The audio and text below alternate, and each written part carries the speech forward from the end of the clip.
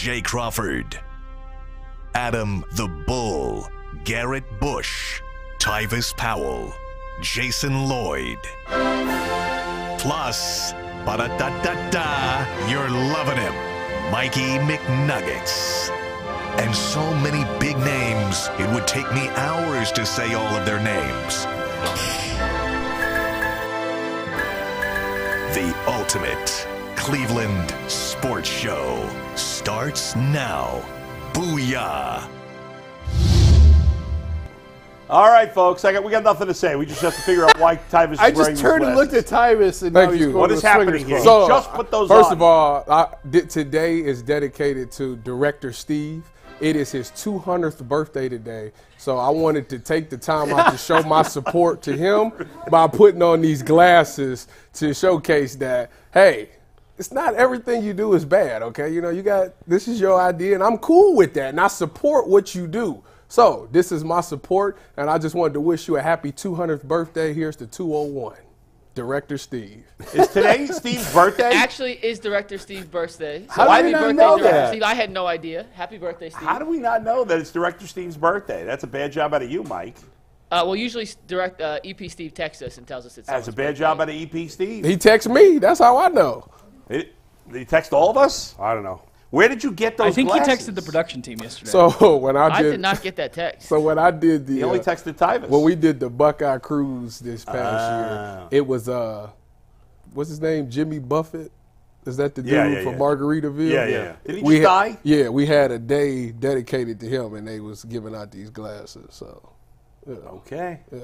Now, what happens? Can I see him for a second? If you go like this. Yeah. What happens if you wear Well, it like that? this is more Steve's role. Right? This is more Steve stuff. I probably should have rocked him like this. Yeah. So yeah, I just wanted. I think that means something a little different. Yeah, they're very different. I feel like that, like if you smoke a lot of pot, you wear them that way. No. No? Hey, Oh! I got it. Yeah. Little delayed reaction. Yeah, so shout out to Steve. I said I'll wear these. I told Steve Becker that I'll rock these in honor of Director Steve today. Steve, how old are you today? 200. 62. 62. Well, happy birthday. What are you doing? Steve, doing anything interesting? Steve, you look every bit of 62, too. I'm just telling you that right now. You do. Every bit of 62. Pretty harsh. Steve, what are you doing for your birthday? Anything? I'm going to go see my mom today like I do every Thursday and have a video chat with my family and then go out to dinner later tonight. And I do owe, Tyvis, I do owe you an apology. I'm very touched right now by what you're doing and stuff like that. You know, last week we did our keep, cut, trade game. And I said something that was, I think, a little out of line on that. And I want to apologize to you about that. You know, that game is based on a real game where you kill, marry, then other stuff. Yeah. And I went a little over the line on that, and I said that, I said that I would cut you. I apologize for that. I should not have said that I was going to cut you, but I stand by everything else. You know what? Your apology. I don't accept your apology. You made your decision. Like John Moran says, stay on that side over there. You stay where you at. You can't come back over here. You want to be in the same boat with John Morant, though? He's rich. All right, but there's a lot of rich people that are. Is he a bad human being? I don't think he is. I don't think he is. Yeah, I just think he's caught up in young guns, young all that stuff. I think he's young and immature. Yeah, that's all. He's immature. He's not bad. Yeah. It's time to grow up. I mean, every time you know. Anyway, so happy birthday to Steve, 62. Where are you going for dinner? Anywhere good? I hope. I don't know. It's a surprise. Surprise dinner. Birthday dinner.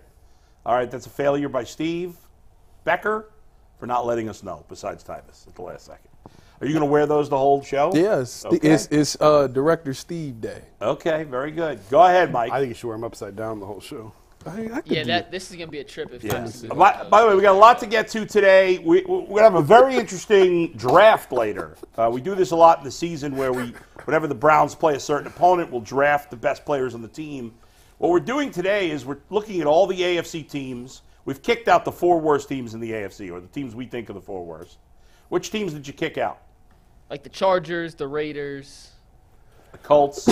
I didn't put the Colts, but maybe you can make a case the Colts should be The Broncos. And no Broncos.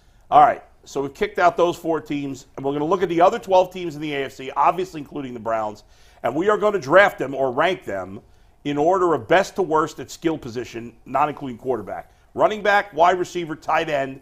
Who's got the best of those 3 rooms combined of the other 12 teams? There's a lot of talent in those 12 teams at those position groups, and we'll see where we get. We're going to talk about the woeful, embarrassing, pathetic performance by the Cavs later. Sean Merriman's going to join us later, but we're going to start with the Guardians, who have been anything but what the Cavs have been. They've been playing great. We'll get to that in a second. First to Mike. Yeah, and just a little teaser. We asked our YouTube community tab where they think the Browns rank in just terms of weapons. Sure, I won't be biased at all. 43% said top 5. So we're going to see if our That actually rankings- surprises me that it wasn't higher than that. 17% said top 3. Oh. 43 top 5. 31 top 10. And 9% top outside the top 10. So that's the breakdown pre. Okay. We'll see if it matches All right. what we do when we get into it here in a little bit. But first, today's show is brought to us by Game Time. If you ever had a hard time buying a ticket online, especially if it was early in the MLB season and you weren't sure if the seats would be good or couldn't find last-minute tickets, then you clearly weren't using the Game Time app. Game Time is now an authorized ticket marketplace of Major League Baseball, which makes getting tickets even faster and easier. Plus, the prices on the Game Time app actually go down the closer it gets to first pitch. They have killer last-minute deals, all-in prices, views from your seat, and their lowest price guarantee makes Game Time the best and easiest ticket buying app on all of the interweb. It also helps take the guesswork out of anything you have to do. So make sure you continue to use Game Time. Take the guesswork out of buying tickets with Game Time. Just download the app, create an account, and use code LOCKEDONNFL for $20 off your first purchase. Once again, create an account, redeem code LOCKEDONNFL for $20 off. Download the Game Time app today. Last-minute tickets, lowest prices guaranteed. And let's start with the Guardians. Boy. Yeah, they are locked in at the plate right now, guys. 8-0. I mean, I don't know how we're going to do a 2-hour show with Tyvus wearing those stupid What glasses. you mean? I mean, it's very distracting. I mean, how do I look at you seriously when you got those stupid glasses on? What are you talking about? You got to be a professional. Oh, about okay. I'll this. try my best. It's 8-0. The Guardians win. They take 2 out of 3 from Seattle. They're now 5-2 on the season. We talked about this big buzz coming into the first regular season series or the home series against the White Sox. If they could take 2 out of 3 from the Twins, that would be huge to come home 7-3. We'll see. That series getting going tomorrow. The Guardians get their first day off. But the Bats were cooking 8 runs. They got 10 hits off Seattle starter, who's George Kirby, who's a tremendous young pitcher. They just smacked him around. And how about there was some great numbers for the Guardians yesterday. Stephen Kwan had 3 hits. Jose had 2 hits and a bunch of ribbies. Josh Naylor had one of the oddest line scores I've ever seen. He was 0 for 3 with 3 RBIs. How often have you? I mean, that's got to be very rare. Yeah. You could see maybe 1 RBI, maybe 2, but 3 RBIs without a hit? Very hard to do, but that's what he did yesterday. I was listening to MLB radio on the way in, and Jim Duquette was like, "Yeah, Josh Naylor hit a 3-run homer." I'm like, "No, he didn't. He didn't hit a 3-run homer." But the offense, especially the top of the lineup, they were cooking. They did everything they had to do. Gimenez had a good game as well. Got to be very excited about how the offense has been, Jason, here through the first 7 games. Yeah, I watched the game yesterday driving home. We shut up to Michigan just for a quick while the kids are on spring break. Wait a minute. You watched it where? I watched it on my phone as I was driving home. Yeah. You are, boy. Did you just meet him today? You good. I mean, this you is are. routine. No, he is good. But I mean, I was watching the road. I just Yeah. glanced down once in a while. You look around. I glance down. And, Yeah, that's better than reading. I agree with that Right? statement. Yes. Right? It's But much you know, better you than could do audio books as well. Nah, That's too easy. I like the challenge. But no, I agree. George Kirby is one of the best young pitchers in the American League. Yeah. And that entire Mariners staff, we talked about it before, they're one of the best young pitching staffs in baseball. And Emerson Hancock, the rookie, is the one that shut him down the most. Yeah. So you have to be encouraged where it's at. I still have concerns about where the power is going to come from. We've seen this before where you can win in the regular season, putting the bat on the ball, small ball, hitting the gaps, hit and run, all that is fine. But if you really want to, and I know it's April, we got a long way till September and October, but if you really want to make noise in the postseason, you have to be able to hit the ball out of the park. Like, history shows that, the data shows that, everything shows that. So I still have concerns over that, but I'm not going to sit here. We can't say that every single day between now and September. Right. So for what they have, you can only work with what you have. What they have, we talked about before. I love Tyler Freeman in center. Rocchio at shortstop looks like it's going to work. I mean, it's early, but he was a big-time prospect. They tried and they tried and they tried with Gabby Arias. It just didn't take. Rocchio's getting his shot and he's running with it. They're still trying to fit bench guys in. Arias is still getting a ton of at-bats. I would think in another couple of weeks we're going to see Manzardo up here. So it's good times, man. And it's fun to watch this team right now. And Logan Allen pitched really well. Yeah, he did. He was spotted to a big lead. And, you know, when you get a big lead sometimes it's easy to just go out there and throw strikes. And that's what he did. What I like is fast starts. You know, and it goes out there to pop 3 in the first inning. That was first pitch of the game, I think. I was single to left. Yeah, I was just like, oh, my goodness. So it lets you know that. Take the glasses off, please. I can't. What's wrong with y'all? Be professional. Stop. We can't do that for a full show. You got to be professional. No way. Take the glasses off. What if I flip them back right?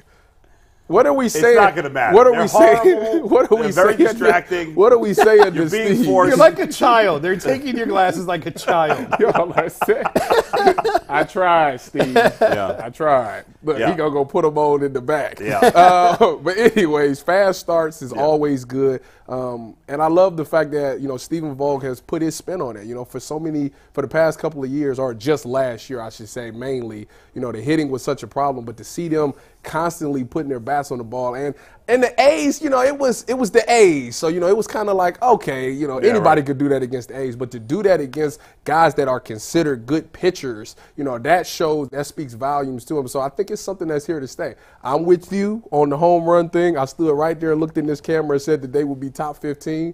As of today, we are, 19th? So Rome was even that's not. Yeah, don't do that. Don't do that. That's not home. Listen, Rome wasn't built in a day. And we are 4 spots away from making me look like a genius. So, you know what's weird with the Twin Series coming up? I think Minnesota just hit their first home run yesterday. They have 2 home runs on the season. We're in front of Minnesota. How about that, Bull? That's wild. Like the Guardians are 23rd in home runs per game. Why you always? Minnesota's 30th, Minnesota is 30th. Have you always been a Debbie Downer like this? I'm not a Debbie Downer. I'm very excited about the team. But no. If we're going to give a stat, it's got to be a real one. It says 19th. Well, because it's too early in the season, some teams have played 6, some teams have played 4. It's a big difference. By the end of the year, when we give it, everybody's played 162. We can only go off of the games that's been played. That's right. And right now they're 19th.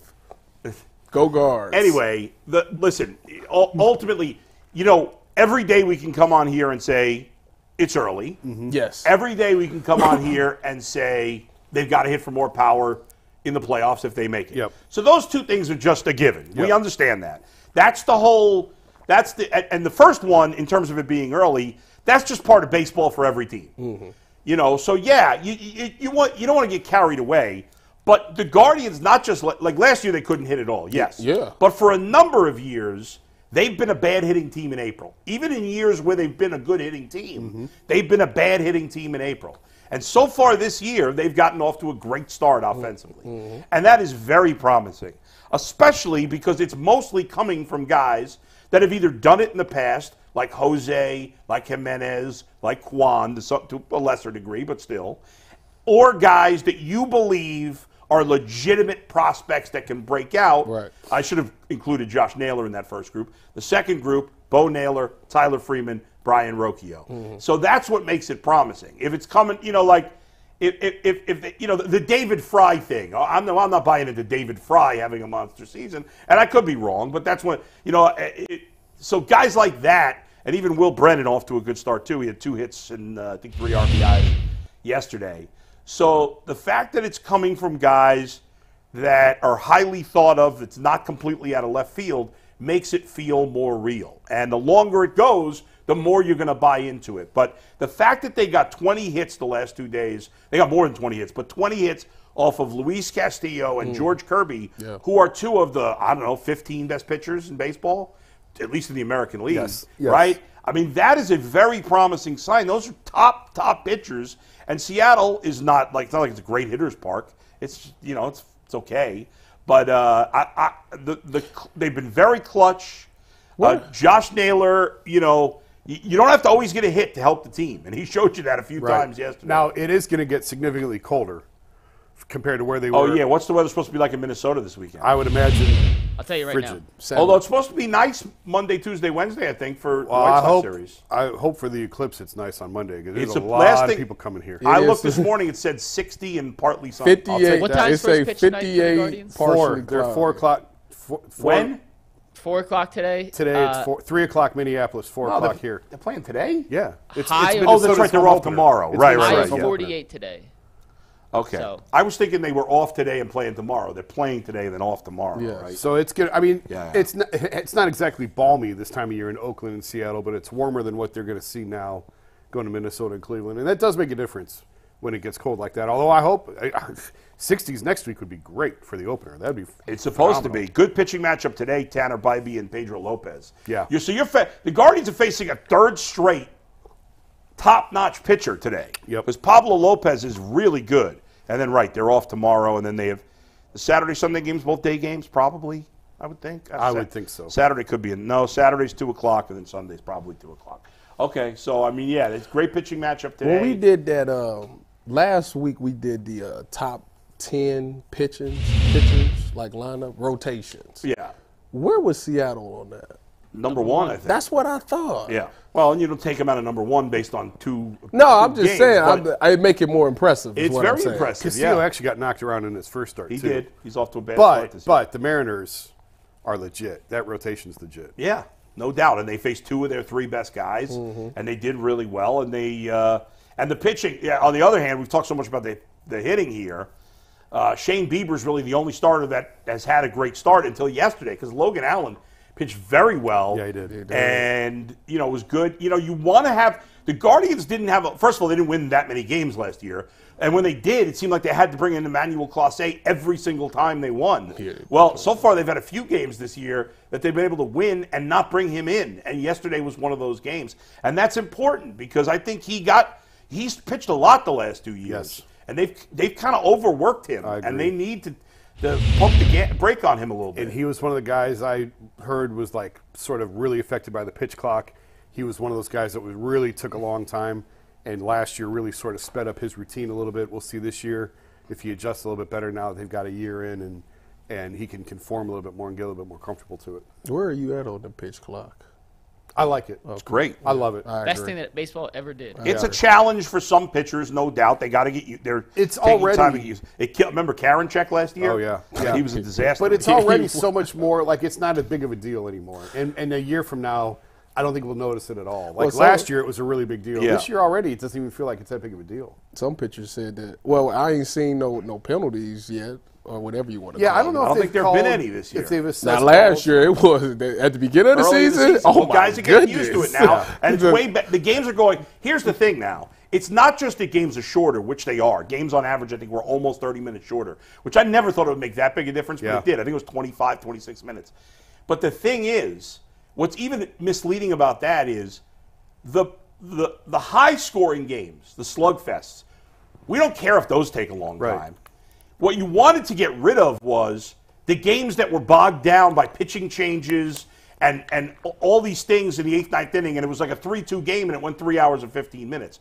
Those low-scoring games are taking 2.5 hours, 2:40 consistently. Yeah.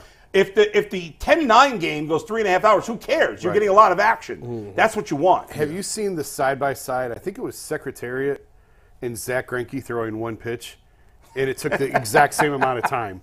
I did see that, I think yeah. it was. I think when is Secretariat? I think it was Secretariat. Yeah. Secretariat winning the Kentucky Derby, Right. and Zach Greinke throwing one pitch pre-pitch clock Right. days took the exact same amount of time. Yeah, it was funny because they don't use the pitch clock in I think Japan or Korea yet. Maybe they play with a little more speed. I don't know, but when I'm not sure for those for the San Diego Dodger games. I don't know if they were using the pitch clock for those two games that started the season Oh, because yeah, I don't know. I noticed they didn't when I was watching the games that they didn't have because now you see the pitch clock, yep. especially when it's down to below 10 seconds. Right. But they didn't show it then, so I don't know if they were just doing it separately and they just weren't showing it for whatever reason. But anyway, Yeah, Emmanuel Clase's only pitched 2 innings. So the Guardians are 5-2, and Clase's only pitched in 2 out of 7 games. That's pretty That's great. Yeah. So for them to have 3 wins already that they didn't need What did he have, 70 appeaphares last year? I think he had 70. Yeah, 74. That's almost every other day. Yeah, that's a lot. It's insane. He had the most saves, but the most blown. Yeah, he had 9 losses. Because every game was close. So, all right, but at the end of this season, I'd love to see him with 58 appearances. Mm-hmm. I think that would make a huge difference. Go ahead, Mike. I was just going to say, through 7 games, and once again, it's early sample size. They played a terrible Oakland team. They just beat Seattle. They have a plus 28 run differential through 7 games, which is the best in baseball, and it's not even close. The second best is Atlanta at plus 21 and the Diamondbacks at plus 21. 7 runs better. And those teams, Arizona's also played 7 games. Atlanta's only played 5. But I saw this stat from Sarah Lang, and Steve, you want to take tag board full. It's not just good for this year. This is historically good for the franchise. The 3rd highest run differential through 7 games in team history. That 99 team had plus 33, 1922, 30 run differential. So they're not just beating teams early. They're beating the crap out of some of these squads. Yeah, it's a great stat. Run differential over, not in a short size, but over the length of the season, really is a decent indicator for how good a team is. Yeah. When you see a team that's bad but has a good run differential or vice versa, it's very uncommon. And you're like, that team should be better. Right. Sometimes there's extremes. You win a game 19-1, it could skew it a little bit. But the Guardians haven't done that. It's not been one game where they just scored 1 million runs. And again, they've got that run differential with a staff that really hasn't pitched that well outside of Bieber. No, they've gotten 3 good starts out of 7. Yeah. And by the way, just to give you a little extra context, in 99, that plus 33, their best run differential ever, that team ended up losing the ALDS. In 1920, Cleveland won the World Series. 22? Either one of these 2 tweets is wrong from either the Guardians or Sarah Lang. This says 1920, but plus 30. Whatever year that was, it says the World Series. I mean, I don't get. To me, nothing that happened before the 40s matters in baseball. I don't care. Yeah, I don't pay attention to that. There were no black players. There were no Latin players. There were no Asian players. I don't care what happened then. I don't disagree with that statement, actually. It's meaningless pre-Jackie Robinson. I don't give a crap about anybody that played before then. For me, I know other people feel that way. Apparently, Jeff Passan, who's, of course, from Cleveland, as we talked about before the show, made the statement that Babe Ruth would be no good these days. I was going to ask you guys about that, yeah. Well, and Chris Russo, who's like one of these old school guys who thinks only baseball since the 50s sucks, he lost his mind about it, of course. And to me, I think they're both nuts because how do I know? Right. I don't know. He played 100 years ago. How the hell do I know? All I'll say about Babe Ruth in comparison is that he was so much better than the other players of his time that I find it hard to believe he would suck now. But how would you know? It's 100 years ago. Guys were in different shape. I would tend to think anyone who stayed up all night drinking and boozing and smoking probably wouldn't fare too well in today's game. I don't know. Mickey Mantle did that too. I mean, a little more recently. Well, a little bit, but not much. All I'll say about Babe Ruth is that he has a good candy bar. Baby Ruths, you like those? I don't know if that has anything to do with him. It doesn't, but it's close enough. Yeah. All right. And Otani's better, yes. And Otani hit his first home run. I don't care what nobody say. Otani's the best player I've ever seen. Well I didn't see Babe Ruth too. You know what I mean. He better than Babe Ruth. I said that. One last baseball note real quick. The A's have announced where they'll be playing for the next 3 seasons before moving to Vegas. Is it Sacramento? Sacramento at a AAA stadium that holds 10,000 people. Well, they're not getting 10,000 people a game anyway. For 3 years. 3 years. That's not like moving in with the in-laws for 6 months while they're finishing the house. That's by the way, with the potential to play there in 2028 as well if the stadium in Vegas is not ready. This is a disaster. Sacramento should be embarrassed. The mayor of Sacramento is a disgrace. They Why? should not have done The A's are the disgrace. Well, they're the bigger disgrace, sure. But Sacramento should say, screw you. You're screwing our fellow city, Oakland. And they don't care about that. I'm about to say, why would they care about that? You know the money that's going to generate for that city? 3 years of professional baseball there? That's classless. That's the last These people are just the worst. Last time He's millionaire. This guy who owns the Oakland Athletics is a piece of garbage. You know what's amazing is that they don't have an Art Modell. They don't have a guy from City Council going up there saying that they can't play and they shouldn't be able to play in Sacramento. They don't have a law keeping them. Did I see something that there's a chance they could go back to Oakland like permanently still? I thought I saw a headline the other day about like I did not see that. Until they break ground on that stadium in Vegas, I still am not 100% convinced this is happening. Baseball doesn't care about the people of Oakland, obviously. They should force this owner out. He's been a disgrace. He makes Dolan look like he has big pockets. Yeah. I mean, their payroll's like four. Ohtani's making more money. Well, not this year because they're deferred payments. But the average per year of Ohtani's contract is more than the entire A's payroll. Isn't it amazing how once you Picture for Donald Sterling is the only owner that's been forced to sell by the league, right? Yeah, that's the like Clippers Snyder dude, right? went out on his own, didn't he, in Washington? They kind of forced him out. I don't want to say I feel that. like they kinda forced him I out. feel like they Okay. did. Yeah. So Snyder and Sterling were forced out. But look at the extreme. I was just going to say that. Look you at know. the despicable human beings that they are. Yeah. Before they finally said, "All right, you got to go. Yeah, right. You can't stay here. You could do anything. Once you get in that club, you can do anything you want." Anything. Yeah, it's sad. Almost. When you're billionaire. Almost. When you're rich, you can get away with pretty much anything. Sad but true. Go ahead, Mike. Robert Kraft All still right, kicking. we're going to move on here, talk a little Cavs after a quick word from Robinhood. Did you know that even if you have a 401k for retirement, you can still have an IRA? Robinhood has the only IRA that gives you a 3% boost on every dollar you contribute when you subscribe to Robinhood Gold. But get this, now through April 30th, Robinhood is even boosting every single dollar you transfer in from the other retirement accounts with a 3% match. That's right, no cap on the 3% match. Robinhood Gold gets you the most for your retirement thanks to their IRA with a 3% match. This offer is good through April 30th. Get started at Robinhood.com/boost. Subscription fees apply. And now for some legal info. Claim as of Q1 2024 validated by Radius Global Market Research. Investing involves risk, including loss. Limitations apply to IRAs and 401ks. 3% match requires Robinhood Gold for 1 year from the date of your first 3% match.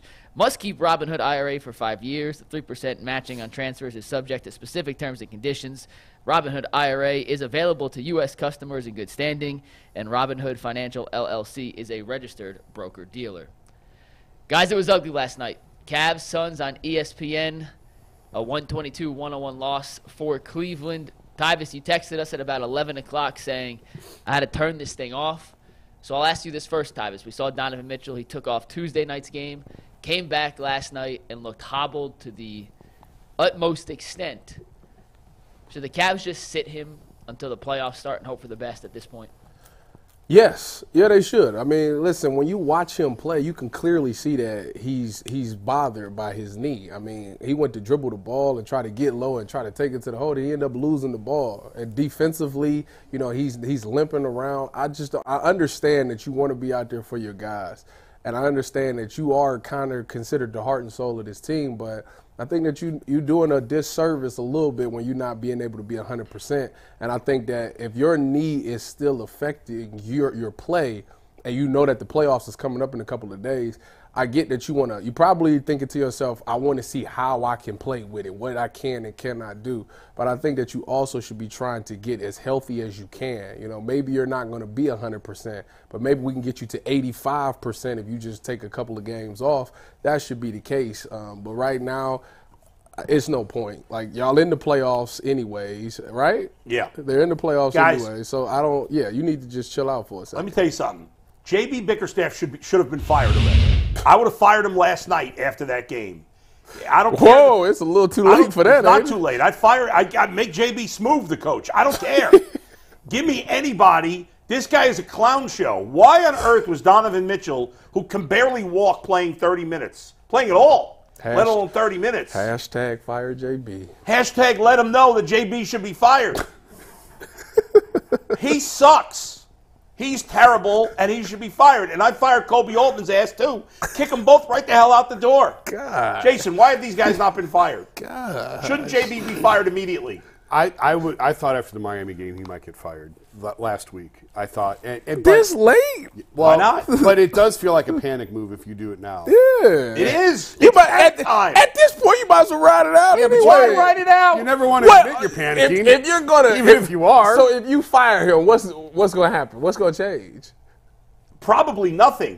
So what's the point? But here's what I know. I know with 100% certainty nothing's going to change, and this team's going to suck and get swept in the first round with JB. It might be the some new same. guy creates a spark. It may be the same thing But at if least they there's fire. a chance there'll be something different. This is the same coach that had them that won 18 out of 20 games. So what? They beat nothing but crappy teams. It's the middle of the season. They're falling apart. If you did it now, the guy whoever you're putting in that spot has no time. That's what I'm saying. Doc Rivers been talking about this the whole time. Doc Rivers is an idiot. Nobody cares about him. But you can't like implement anything that you want to do differently than what you've been doing. There's no time. But maybe a new leader shakes up the energy on the team. It will. I don't know. It will next year.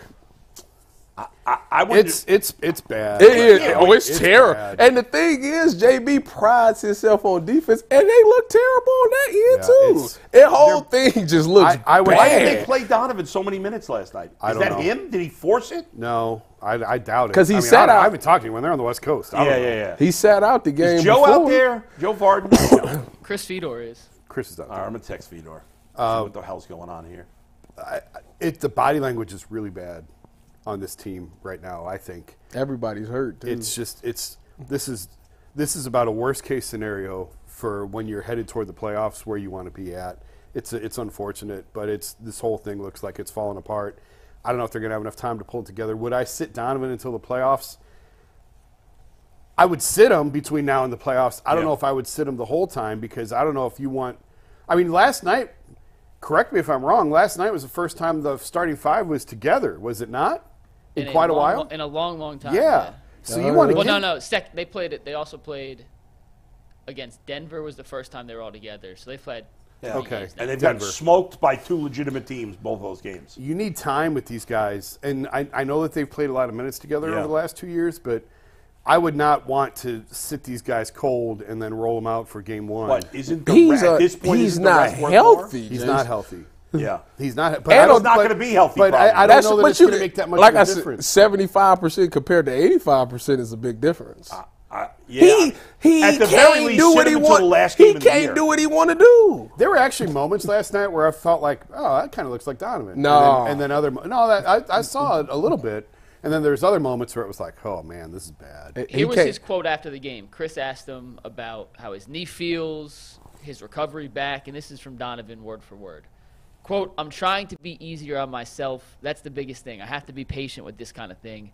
I'm not just going to come out there and be what I was. It's going to take time to build that, and that's what this is for, and that's why I'm playing these games, to get back out there and get these reps. I want to be perfect for my group. I'm continuing to build, so when we get to the playoffs, I feel more ready to go. Like I said, he know he ain't gonna be 100%, so he trying to figure out how I can be successful in the playoffs with this injury. That's clearly what this is. It's a shame that it's going this way. It's really a shame. It's a shame. Because if he were 100% healthy, at least you'd think, okay, maybe they'll win a series. Yeah. And that would be exciting. Yeah. With him like this, they can't win anything. No. It's because I'm gonna tell you, it looked like they all kind of just gave up. Because again, the Darius thing, I don't understand it, bro. Like, I just don't get it. You was literally a star a couple of years ago. Even last year, you had looked good. This year, you had like early on, you had a couple of moments, but for the past like 6 or 7 games, I don't know. I don't know. Like that 15-8 is fine, but who you are and what you've been capable of before, knowing that your ace is hurt like that, you should be taking over way more games. Your impact on the game should be through the roof, and it's just not. And I don't know what that's about. I really don't. It's amazing that the Cavs are still the 3 seed as poorly as they've played. That's The how rest well, of the East is imploding around. Yeah, nobody Boston said and it. everybody else is Milwaukee's falling apart. not. Orlando is the only team playing well. Mike? Yeah, they're up and down, but yes. Then they let Devin Booker and Devin went for 40. KD went for 32. I'm just like. Right now, the Cavs are a game and a half back in Milwaukee. They're a half game. Orlando has moved into the 4 spot. They're a half game back in Orlando, but we remember Orlando's got the tiebreaker, and they're tied in the loss column. The Cavs have played 1 more game. The Knicks are a game back of the Cavs, but again, they're tied in the loss column. The Cavs have played 2 more games than the Knicks. And then Miami's 2 games behind the Knicks. So the Cavs are going to finish probably as the 3, the 4, or the 5. They're probably going to play either Orlando, the Knicks, or we don't know. They could end up playing Miami. They could end up playing Indiana. It's a giant crapshoot. and Embiid's back, so Philly could catch a game or 2 here. I mean, I know there's only 5 or 6 Philly's games only left. a game and a half back of Miami for the 6th seed. Ooh. So, You're probably not going to know who you're playing till the last day of the season. Yeah. If it ended today, they'd play Miami. Right. Good. Miami's got the tiebreaker over Indiana. Don't do that. Don't do that. Yeah, they're going to get smoked.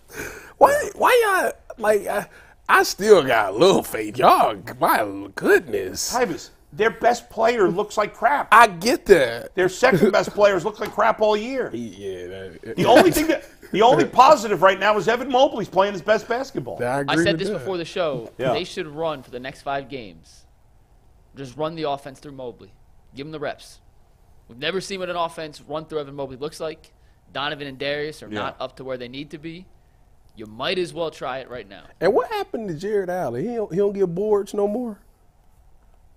I mean, this the same guy that just had 2020 like a week ago. 5 boards. Watching them is depressing, isn't it?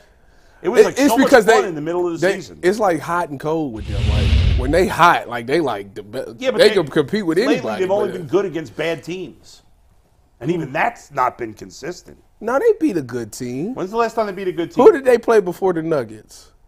It was a bad team, right? Charlotte, Philly. I'll pull Philly. It Yeah, but that was before Embiid came back. So what? They're not good. They without lost Embiid. to them without Embiid. I know, but they're not a good team without Embiid. It's a weird team. This is a weird team. They've beat the best teams in the league. They have a couple weeks ago. Been absolutely annihilated by some of the best teams in the league. It's been a strange year, man. It's a weird year. It's a shame that this is where they're at headed into the most important time of the year. Right. We've talked all year how important this year is, how important this postseason is, and for this whole thing to be sort of unraveling the way it is at this time.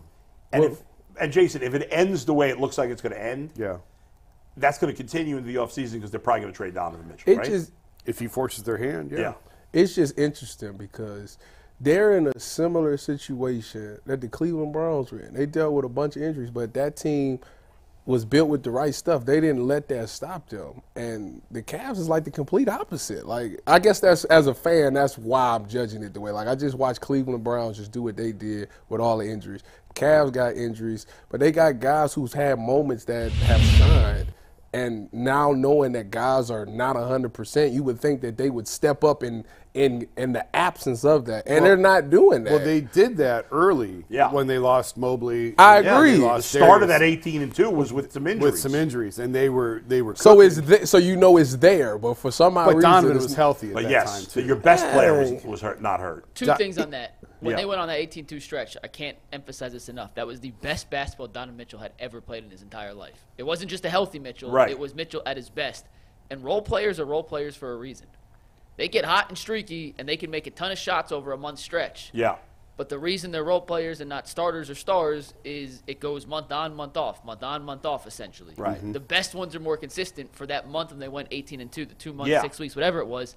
Everybody was making shots. Right. Everybody. I mean, look at Okoro. I feel like he's done nothing since then. Well, he's been hurt the last couple of weeks. He's what? Hurt. He didn't play last night. He's been hurt. No, I know that, but he was playing for a while before. Yeah, he's not playing as well as he has. And his game went away. No, he hasn't been playing as well. He did the same thing last year, didn't he? Yes, he did.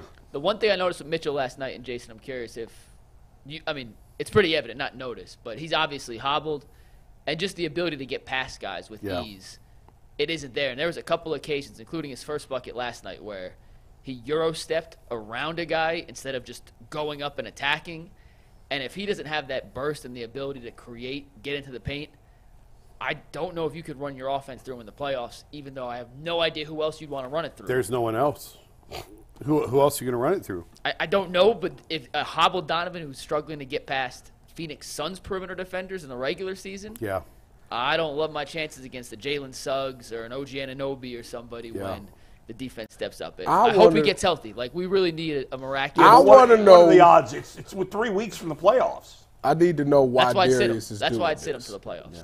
Why is Darius playing like this? I need to know. Something's not right. It's bizarre. I mean, he's been awful. Something is wrong.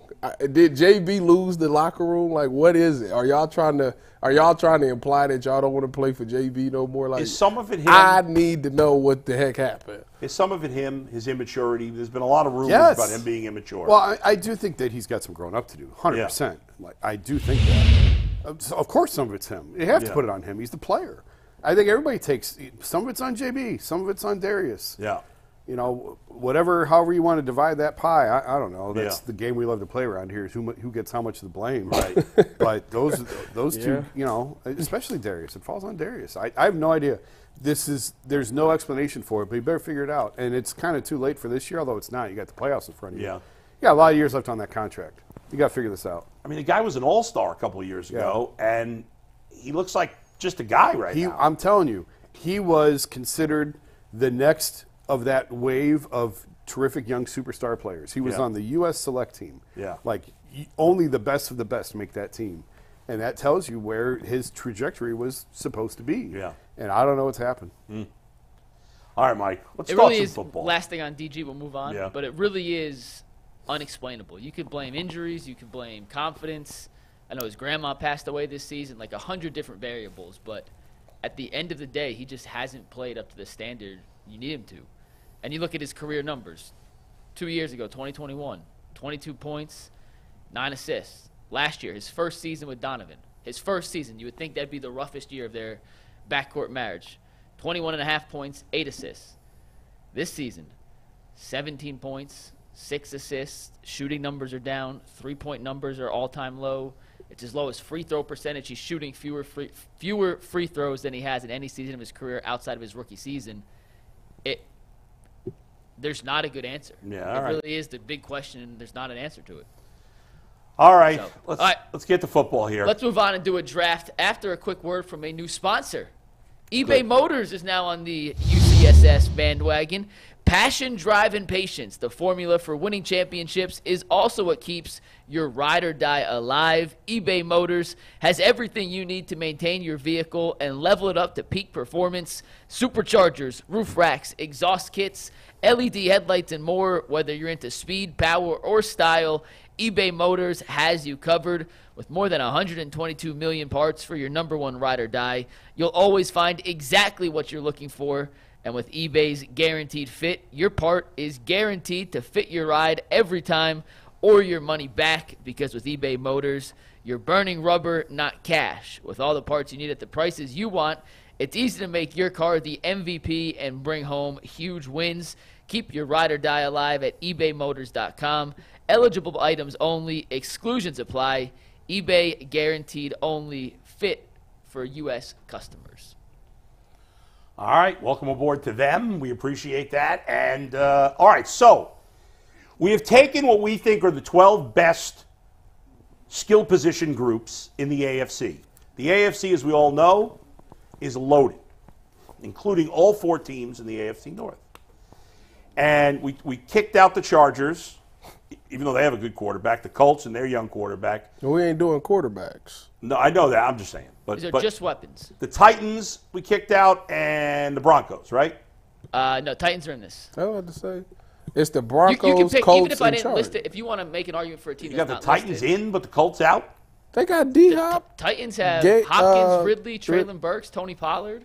They have some weapons now. All right. All right, just so we're on the same page, though, if a team's not listed, you can still make a case for them if you want to put them at 10. Patriots. I'm going to read the Patriots. Patriots. Oh, yeah, the Patriots shouldn't be in there either. They're not included. Okay, go ahead. But here, just so we're on the same page, I'm going to just read you the weapons for each of these teams that I made graphics for. If you want to argue for a team that's not, you still have that right. But just so we're all arguing for the same thing, we're going to run through these real quick. Steve, let's take this first one. The Browns' weapons, just so we're on the same page: Chubb, Ford, Foreman. I also excluded a few guys just to fit on the graphic, but your receivers: Cooper, Judy, Moore, Tillman, Bell. Your tight ends: Njoku and Jordan Akins. Next up is the Steelers. They have Harris, Warren, and they signed Cordell Patterson, Pickens, Cordero Patterson. They have Pickens, Van Jefferson, Calvin Austin, Quez Watkins, and Denzel Mims. At receiver, their tight ends: Pat Freiermuth and Darnell Washington, who they drafted last year. The Bengals also in this: Zach Moss, Chase Brown, Travion Williams in the backfield. Jamar Chase, T. Higgins, Irwin Jones, and Bull, you could pronounce that last one. I'm not quite sure how you pronounce his name. I can't even remember now. It's so he's not really important. Gesicki and Hudson are your tight ends. No. It doesn't even sound like it's spelled. I can't remember. We'll go to the Ravens. They signed Derrick Henry. They have Keaton Mitchell, Justice Hill, Zay Flowers, Rashad Bateman, Nelson Aguilar, and Tyron Wallace. Their tight ends: Mark Andrews, Isaiah Likely. Keep going on. The Chiefs: Pacheco, Clyde Edwards-Helaire, Rashee Rice, Marquise Brown, a bunch of receivers that don't truly matter. They have Kelsey and Noah Gray at tight ends. Moving on to Jordan the Texans. Akins gets a mention, but their receivers don't matter. Well, people here know who it is. The Texans have Joe Mixon, Damian Pierce, Nico Collins, Stefon Diggs, Tank Dell, Noah Brown, Robert Woods, and John Mechie, Jordan Schultz, and Brevin Jordan in the tight end. The Dolphins have Tyreek Hill, Jalen Waddle, Braxton Berrios, Carcraft, and Azukanmama, I think. Azukanman? No idea. Mostert, A-Chain, and Jeff Wilson in the backfield. And 3 tight ends. Jonnu Smith was their big offseason addition. The Bills, I put them in here. I know they lost Stefon Diggs. They still have James Cook, Shakir, Curtis Samuel, Matt Collins, and KJ Hamler. Their top 4 receivers at the moment. We could move on from that. Whoa, they got Cade, Curtis Knox, and Samuel. Morris Go in the tight Bucks. end room. The Jets Slappy. have Breece Hall, Garrett Wilson, Go Bucks. Mike Williams, who I spelled wrong, my bad, Mike, Deshaun Gibson, Alan Lazard, Conklin, and Rucker are their tight ends. The Titans. Who's their wide receiver? Gibson? Xavier Gibson. He was a rookie last year. Never even heard of him. He had the punt return touchdown against Buffalo in week 1 to win it. All right. The Titans, Tony Pollard, Tajay Spears, DeAndre Hopkins, Calvin Ridley, Traylon Burks, and Nico Westbrook-Akine. And their tight ends are 2 guys I'm not familiar with. And I threw the Jaguars on here just as a last weapons graphic. They have ETN, Tanks Bigsby, Christian Kirk, Gabe Davis, Zay Jones, Devin Duvernay, Parker Washington, Evan Ingram is their starting tight end. And then if you want to add any other teams in there, you are more than welcome. I mean, the to Colts add have teams. Michael Pittman. They have Jonathan Taylor. Yeah, I should have made one for them. That's a miss on me. Those are 2 really good players. But, yeah, I guess the rest of their So that's skill 12. not really good. We're going to rank our top 10. If you want to take a team that's not there, by all means, take a team that's not there. But of those 10, which group has the best overall set of weapons? I mean, it's hard. You just race through them so quick. I told you we were going to do this last night. Can we? so- I know that. I thought maybe we'd have a graphic where it was kind of up there. Can we go through them one at a time, like just so I can look at them again? Steve, if you go to 224, when Bull take it full, when Bull says he's good, you can move on to the next one. All right. So for the Cavs, for the Browns, let's guys that we think are Pro Bowl caliber. Okay, all right. Is that fair? How many per team? Okay. So for the Browns, There's 3. you've got, is Nick Chubb still Pro Bowl caliber? It's impossible to say. It's impossible to say. Amari Cooper is. Njoku's borderline. There you go. All right, there you go. So we'll say 3. Go ahead, next. I mean, I think the Dolphins are number 1. I thought the Dolphins. All right, don't think let's it's- just go rapid fire. Go, next one. I don't Next think one. it's a debate for one. Steelers have 1 player, Pro Bowl-ish, Pickens, I think. Go ahead, next. Bengals have Chase, have Higgins. That's it. 2 Pro Bowl players. Next. Derrick Henry, could he still be a Pro Bowler? Maybe. Zay Flowers, maybe. Mark Andrews, yes. It's added up to 2 for me. I don't know. I'm doing whatever. Go ahead, next. Rice could Next. be a Pro Bowler. Kelsey, too. Go ahead. Sheesh. I think they're going to be. Love their wide. I mean, their wide they might receiving core is be 2. absurd. They're going to be really I good. think they definitely. They might got be, too. Nico Collins and Diggs and Dell could all be Pro Bowlers. Mixon, maybe. I guess if we put Mixon, I could put Zach Moss in too. Well, For I mean, 3. listen, Mixon can That's be 4. Schultz could be a Pro Bowler. If Singletary can have a season like he had, Mixon. That's 5. So I'm going up to 3 on the Bengals and 5 on the Texans. Go ahead. Every last A-Chain, one if he of stayed healthy, could be a Pro Bowler. Every Hill, last one of them. what? I mean, Hill and Waddle. The rest of their wide receivers are nothing. Oh, those 2 are pretty doggone Those good. 2 are great. A-Chain is really talented, but he was hurt a lot in college and he was hurt a lot last year. Mostert's solid. They got nothing at tight end. Go. Who's Smith? Who's their tight end? Jonnu Smith. Oh, yeah, he's all right. Yeah, he's good. All right. Go ahead. Next. Yeah, agreed. Garrett. Breece Hall and Garrett Wilson are great. The rest of those guys, Mike Williams is all right. Mike Williams, all right. That's it. Hopkins is good. Ridley's good. And the wide receiver, they got like 3 nice receivers. You're interested. Pollard's good, but, it's last year he had his interesting. first chance to be the guy, and he wasn't very good. It's interesting. They got nothing at tight end. Their team is interesting, but it all falls on the quarterback. Well, they have no quarterback, but for this argument, that doesn't matter. You're not a Will Levis guy? I don't like him. He threw pretty well no. last year. You out on him too? Not enough. If you make me pick right now, I'd be more out than in. Okay. Go ahead, next, Mike. Last one. Etienne is good. Kirk is good. They're okay. Davis? Gabe Davis. It's all right. Nah, Ingram's a Pro Bowler. I think Miami. I mean, they got 3 Pro Bowlers. They're not top-end Pro Bowlers. But Miami, Texans, Browns. That's how is Miami number 1? I'd put Miami 1 in Houston, too. I don't understand how Miami – I don't think Miami's 1. I think They got 2. Well, you don't have to. Well, so do the Bengals have 2 great receivers. Okay, and the running back that scored, how many touchdowns did Raheem score last year? 20 something? I hear you, but he's old. First of all, shout out to you, Raheem. That's my boy, first of all. But he's old, no? He had a good year. I give him that. He's still fast. But we're not judging them based on what they did last year. We're judging them what we think they're going to do this year. Now, I like A-Chain a lot. I like him better than any of the backs on the Bengals. But I would put the Texans number 1 for me. Okay, we can do that. I came in Miami 1. We can Houston do that. 2, But looking at the That's Houston- fine with me. I can put the Texans Guys, 1. As good as Tyreek Hill and Waddle are, the rest they have nothing. No other pass catchers that are any good. But those 2 are so much I better know than everybody Jonnu- else. they're not. Jonnu Smith is They're good. so much better than Chase and Higgins. No, I mean on their team. I mean Right. to elevate. Jonnu Smith is good, though.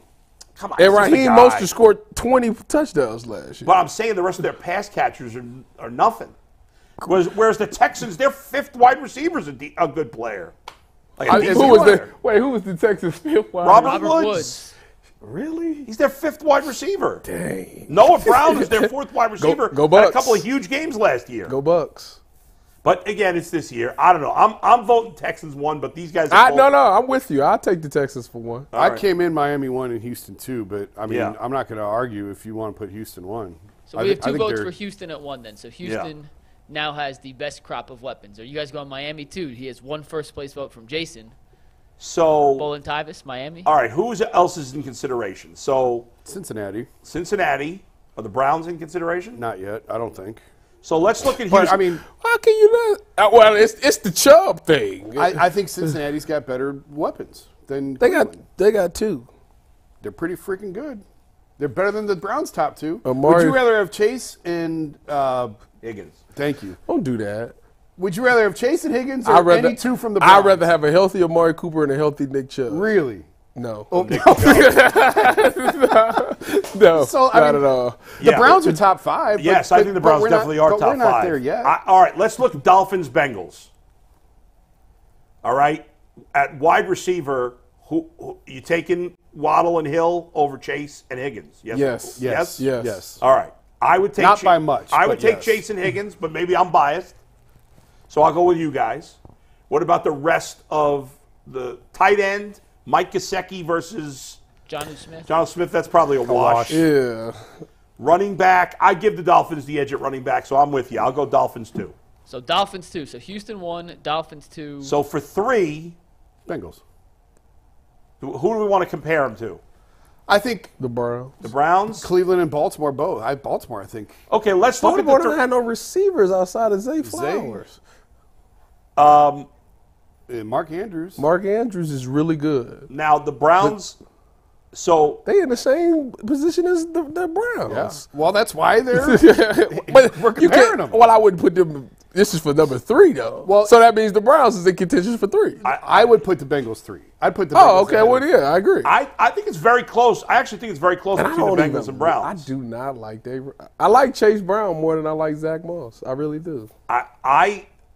Well, you get them both if you. Mike, pick. are- I'm just The only talking out problem is Nick Chubb. We don't know what it's Yeah, going to be. it's That's such a the wild problem card. right Yeah. now. We're projecting. I mean, with him, Again, I would take Chase and Higgins over any 2 on the Browns.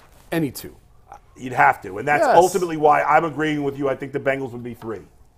The Are we top- missing anyone, Mike? Because I'm just doing this off the top of my head. Is Yeah. there anyone? The Titans are not this high. Obviously, the Bills no. The Steelers no. No, I think you guys are pretty right. Who so are we far. forgetting? The What Jags. teams? Jags. Jets, Jaguars. the Jags. Jags not bad, but they don't have that high end. They have a really good wide receiver one, a really good tight end one, and a really good running back one, but none of them are top end ones. Christian Kirk is good for them. I don't know how Right. good he'd be with somebody else. All right, so are we And going? if you look at Gabe Davis as big play Gabe, as he likes to call himself, that's good. Because ETN is good and Evan Ingram is good. Those two are right. They're good. Yeah. All right, so we got the Bengals 3. So let's Now is where the debate begins. So now Browns versus Ravens. Browns, Ravens, and then is there anyone else in there that we're not? Maybe the Jaguars. I think. And if I do think The it Jets. depends on how you look at Tony Pollard, but the Titans' weapons. I'm about to say on paper. On paper, it look good. That trio of receivers is All pretty right. good. Well, it does look good. Okay. I'm not saying I take them over the Browns. I'm just saying those are other teams you could. High-end elite talent. The Browns, the Titans don't have D-Hop. anybody. He's not high-end elite at this Calvin point in his Ridley. career. I don't think so. They're not No, he's high-end not. elite. I would take Amari Cooper over D-Hop right now. I agree. Right? Yes. So Amari Cooper's better than any of the receivers on the Titans. I agree. Amari Cooper's better than any receivers on the Ravens. Is he better than Yes. Zay? Yes. Okay. Yeah. I'm just asking. I mean, You, boy, I'm not almost, saying you that. almost cussed. Wait.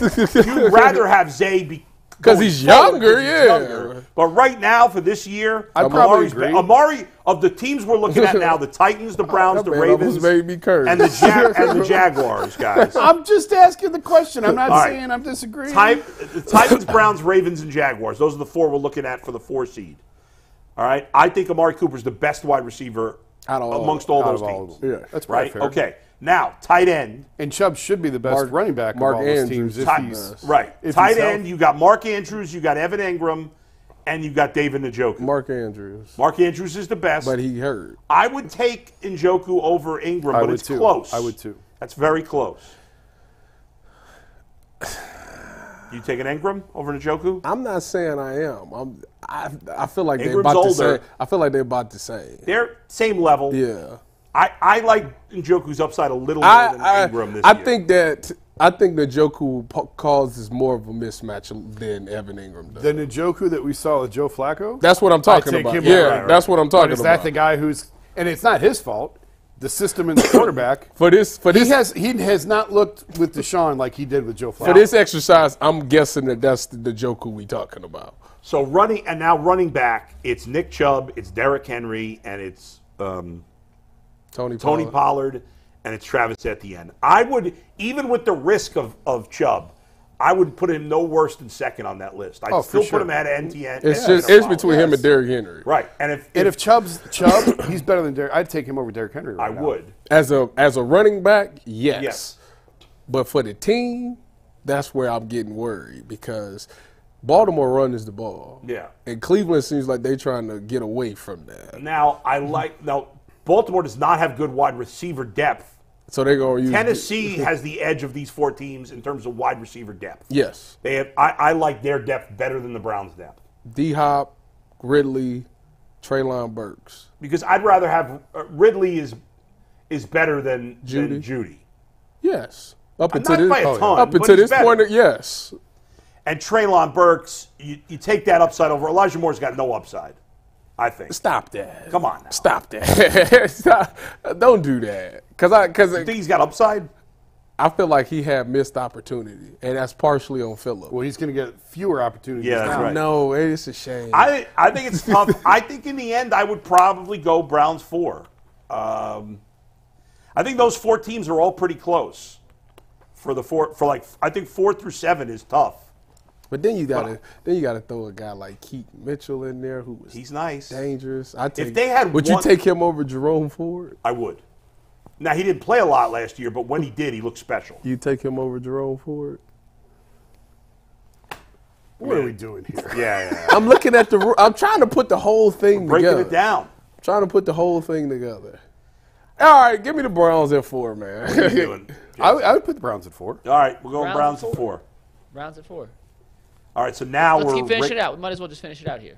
So now we're Ravens, Jaguars, Titans. I'd put the Ravens 5. I would go Ravens 5, Jags 6, Titans 7 for me.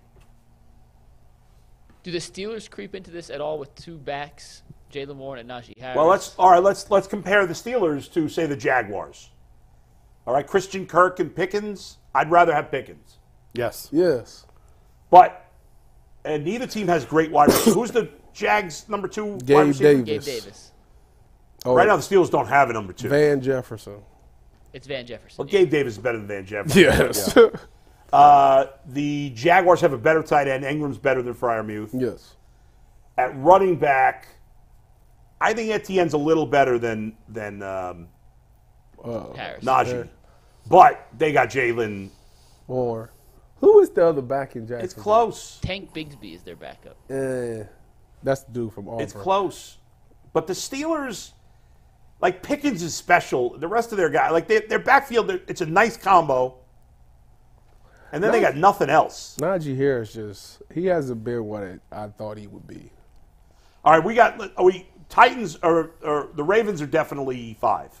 We all agree Ravens at Right? 5? We agree Ravens 5? I said Ravens 5, yeah. No? All right. 5 is?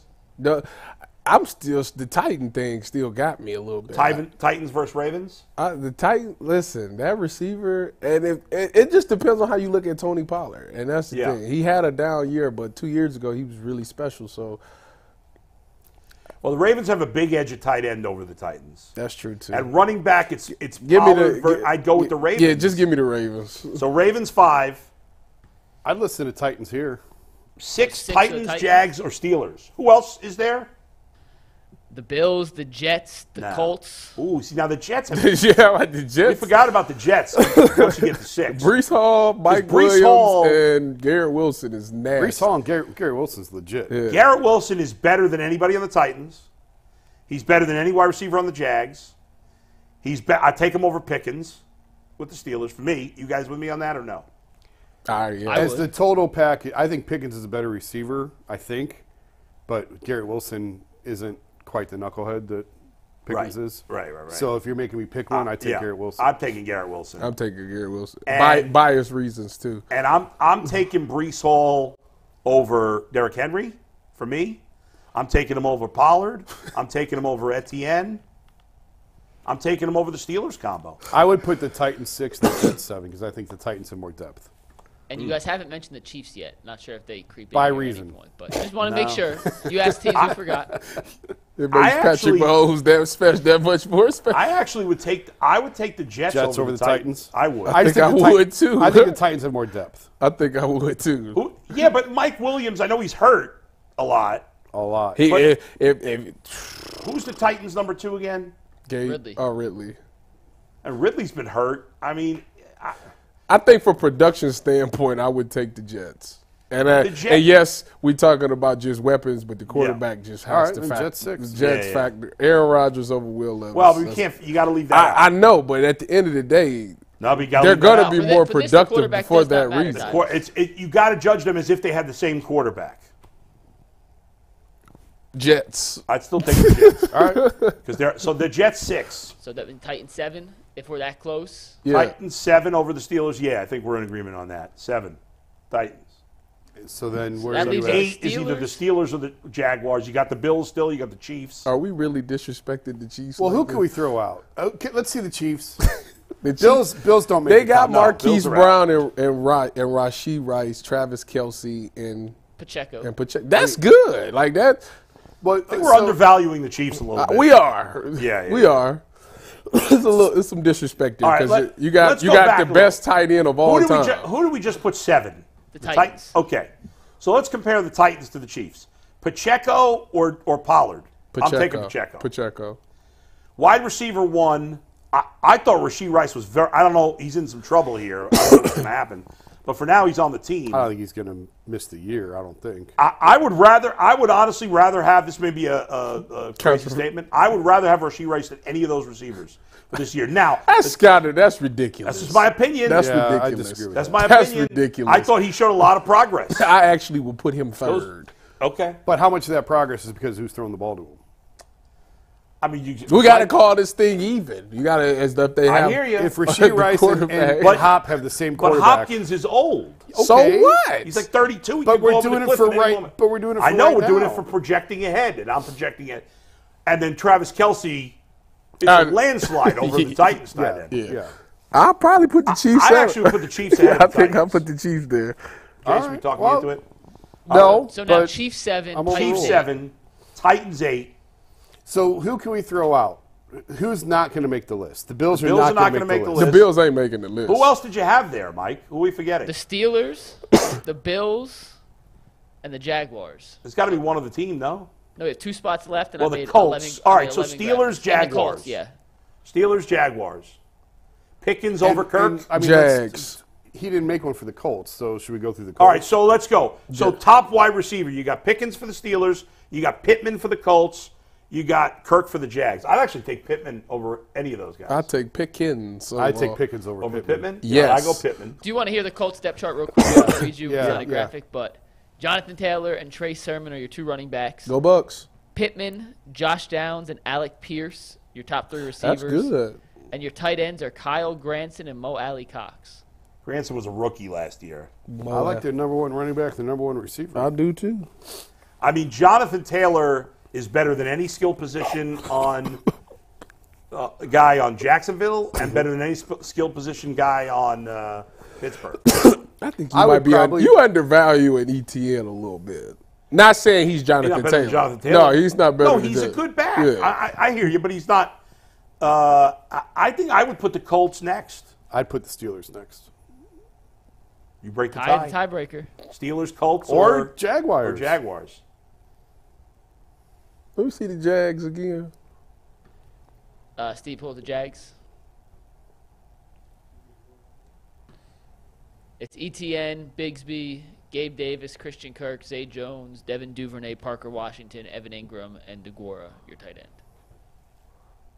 I just don't see how that's better than the Colts. They're a little better at tight end. The Colts are better at wide receiver 1. The Colts are better at running back. That's true. That is true. And then Colts versus Steelers. I think I will put the Colts in there. What about Colts versus Steelers? Colts. Colts? Okay. So Colts go, what is it, 9? 9, yep. And who goes 10, Steelers or Jags? Steelers. I'm with you. Jason, you're on Steelers. I had Steelers higher than Colts. All right, so there you go. Colts 9, Steelers 10. So we did a YouTube Wow, poll. the Jags didn't even make the top 10. We did a YouTube poll, by the way. You guys were higher on the Browns than everyone else. Then YouTube? What? YouTube. That's a according to first. The live YouTube chat Wow.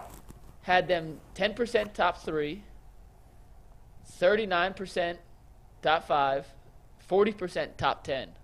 Well, we had top 5. Well, yeah, but the majority, well, 1% by 1%, higher. but the most of all the categories voted on. Yeah, but that doesn't make any sense, Mike, because 49% combined had them in the top 5. Because you have to combine top 3 and top 5. I guess you're right. I guess you're right in that sense. But it's still under 50, right? It was 10 and 39. 1039, correct. I'm shocked. Let's see the top 5 again.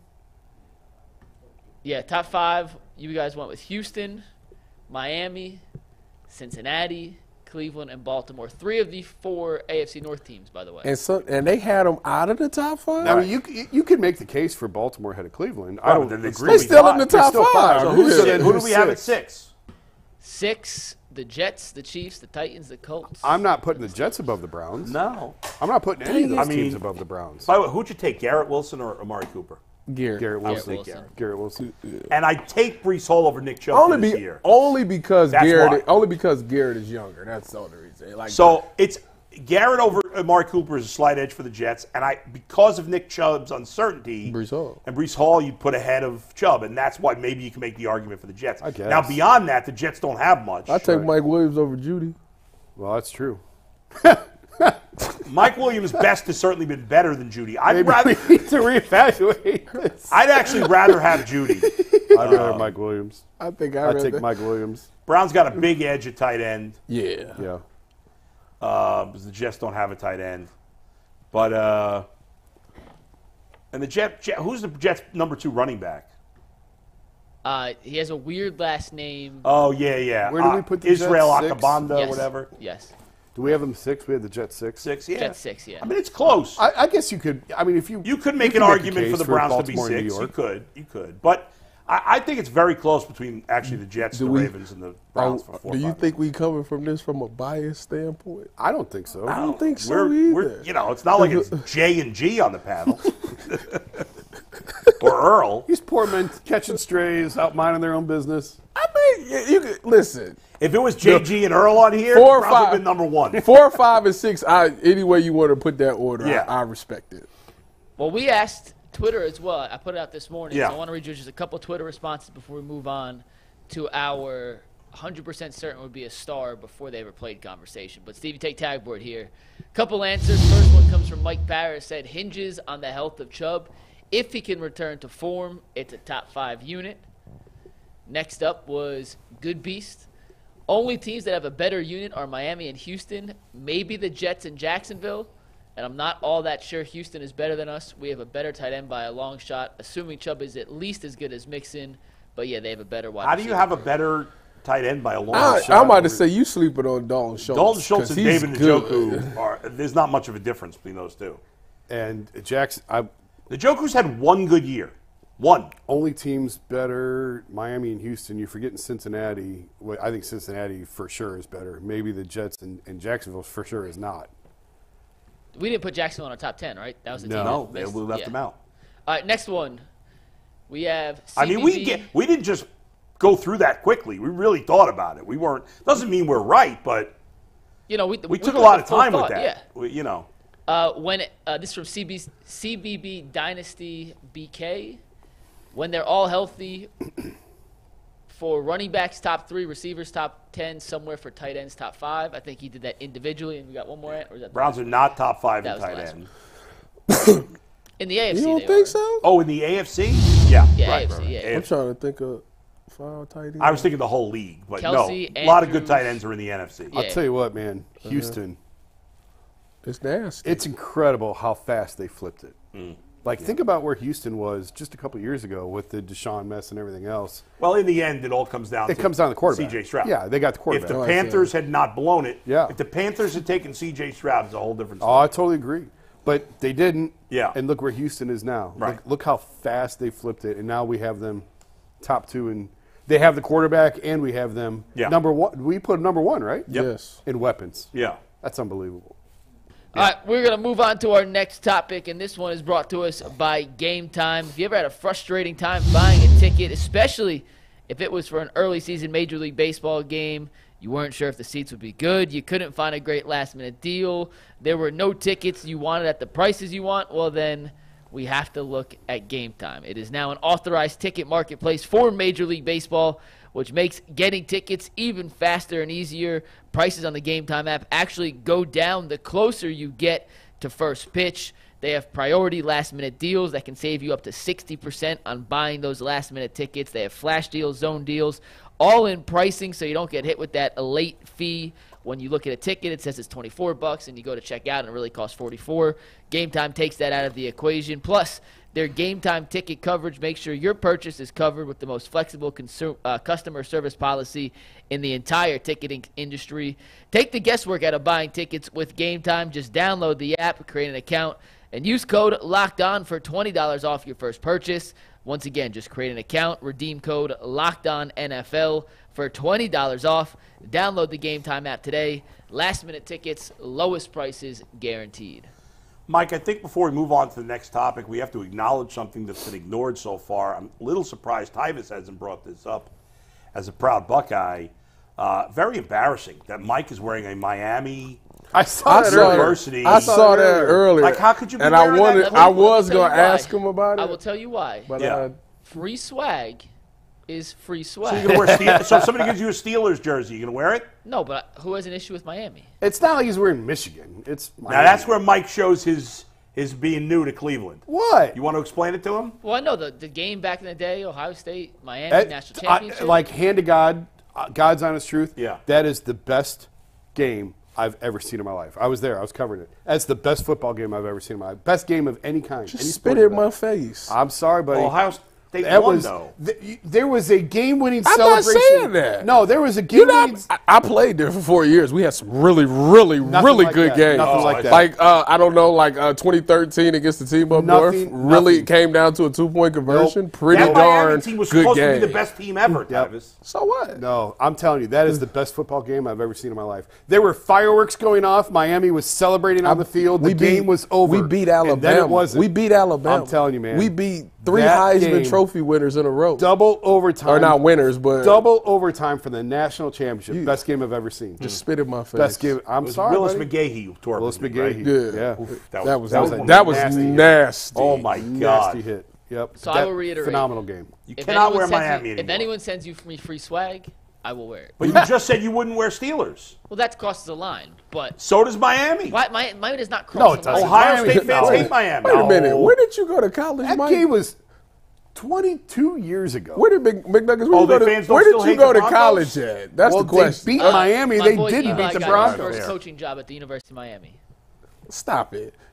I can't. You Tomorrow see might me. be wearing Ravens gear. I personally, I could never wear another college gear. Like I just. Well, he wouldn't. didn't go to a D1 school.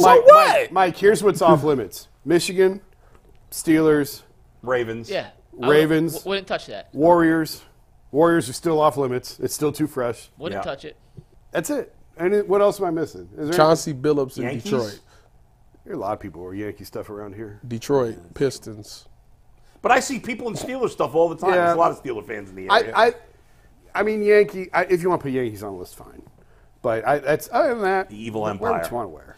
Go ahead, Mike. Free swag, free Celtics. swag, I had a Celtics hat in high school and I got scolded. I had to take Mike's the hat wearing back. Ravens tomorrow. on Monday, he'll be wearing a Confederate flag shirt. I'm wearing a brown shirt if it helps. This one Jason's wife actually Oh, the messed up. Flacco one? In Flacco, I just happened to pick it on today, yeah. That's funny. So I'm wearing a brown shirt, so that got to make up for it. All right, today's question. Speaking of colleges, this kind of goes back to college and projecting future stars. We'll start with you, Tyvis, and we'll start with your good one first. We'll go around the horn, then we'll go back. Well, let's explain. Are we explaining it? I'm going to explain it, yes. All right. I'm just telling Tyvis to go first. Who was the last player, and LeBron James and Myles Garrett are ineligible for this discussion. And the chat, if you're listening, please drop some submissions for your own answers in the chat. We'll read these at the end. Who was the last player you were 100% certain would be a star, Tyvis, before they ever stepped on the field or the court, whatever their appropriate playing turf is, for their professional debut? Who were you 100% confident would be a star who turned out to be good?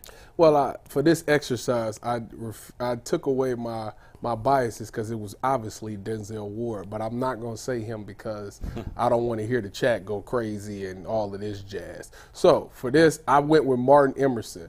I remember when they drafted Martin Emerson, they were like, people was like, why did they do that and those type of things. But the one thing that I saw about him is that he had led the SEC in PBUs. And me being a former DB, that told me that he knew how to play the football well. And when you get into the NFL, one of the things that bothers a lot of young DBs is when that ball go up, they get nervous. I mean, it's the funniest thing in the world. They get nervous. They start grabbing, pulling, don't know how to react. But for a guy that led the SEC in PBUs, I mean, I knew he knew how to play the ball. So when the ball went up and they went at him, I knew he could either get a PBU or he can get a pick. So far, he's turned out to be 100% exactly what I thought. He had that dog mentality that I knew that you needed to succeed in the NFL, and he's made plays on the ball, PBUs and picks. So it's not shocking to me to see him where he's at. Jason, you're up next. Well, that was a good one. Oh, we're doing all the ones that All the hit goods? and then all We're the going to losers do all the after? hits, and then we'll do the misses. So, Jason, you're up next. Who were you 100% would be a star before they were stepped on the field and were right? CC Sabathia. Indians took him in the first round, and I went down. I forget where he was pitching. He was in the minors somewhere. The Mahoney Valley Scrappers. No, that's not where. Was it 98 or was it 99? It was after that.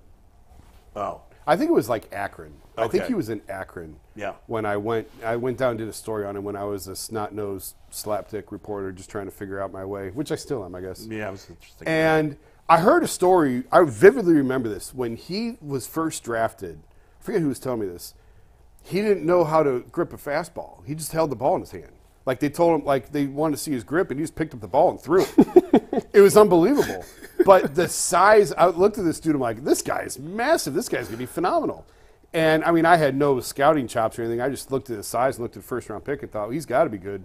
And I remember how hard he threw, and I always was really excited to see him. And he had a great rookie year, played on a terrific Indians team.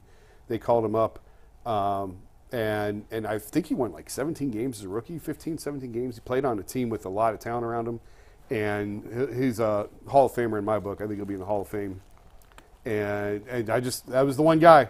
There aren't many. That was the one guy. By the way, the reason I said Mahoney Valley is because when I was my first professional radio job was in 1999 as the play-by-play voice of the Batavia Muck Dogs. I've mentioned this before. Sabathia was drafted in 98. He played in rookie ball in 98. In 99, he was whatever, young. I mean, he was like 19 years old. Drafted him out of high school, so yeah. And in 99, so our team made the playoffs. And in the 4 teams made the playoffs in the Penn League. And in the first round of the playoffs, we had a best-of-3 series against the Mahoning Valley Scrappers, which was the Indians team.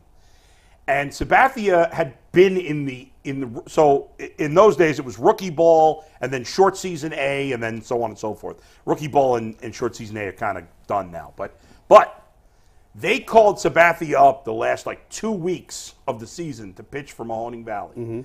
And so we hadn't seen him because we played them a lot during the season, but we hadn't seen him all year. And I remember going to Mahoning Valley and for the playoffs, and I saw him get on the mound. And I had no idea who he was at the time because I only knew the guys on our team. Yep. And we had some major league players. In 99, we had Marlon Byrd, who was a long-time major leaguer. Yep.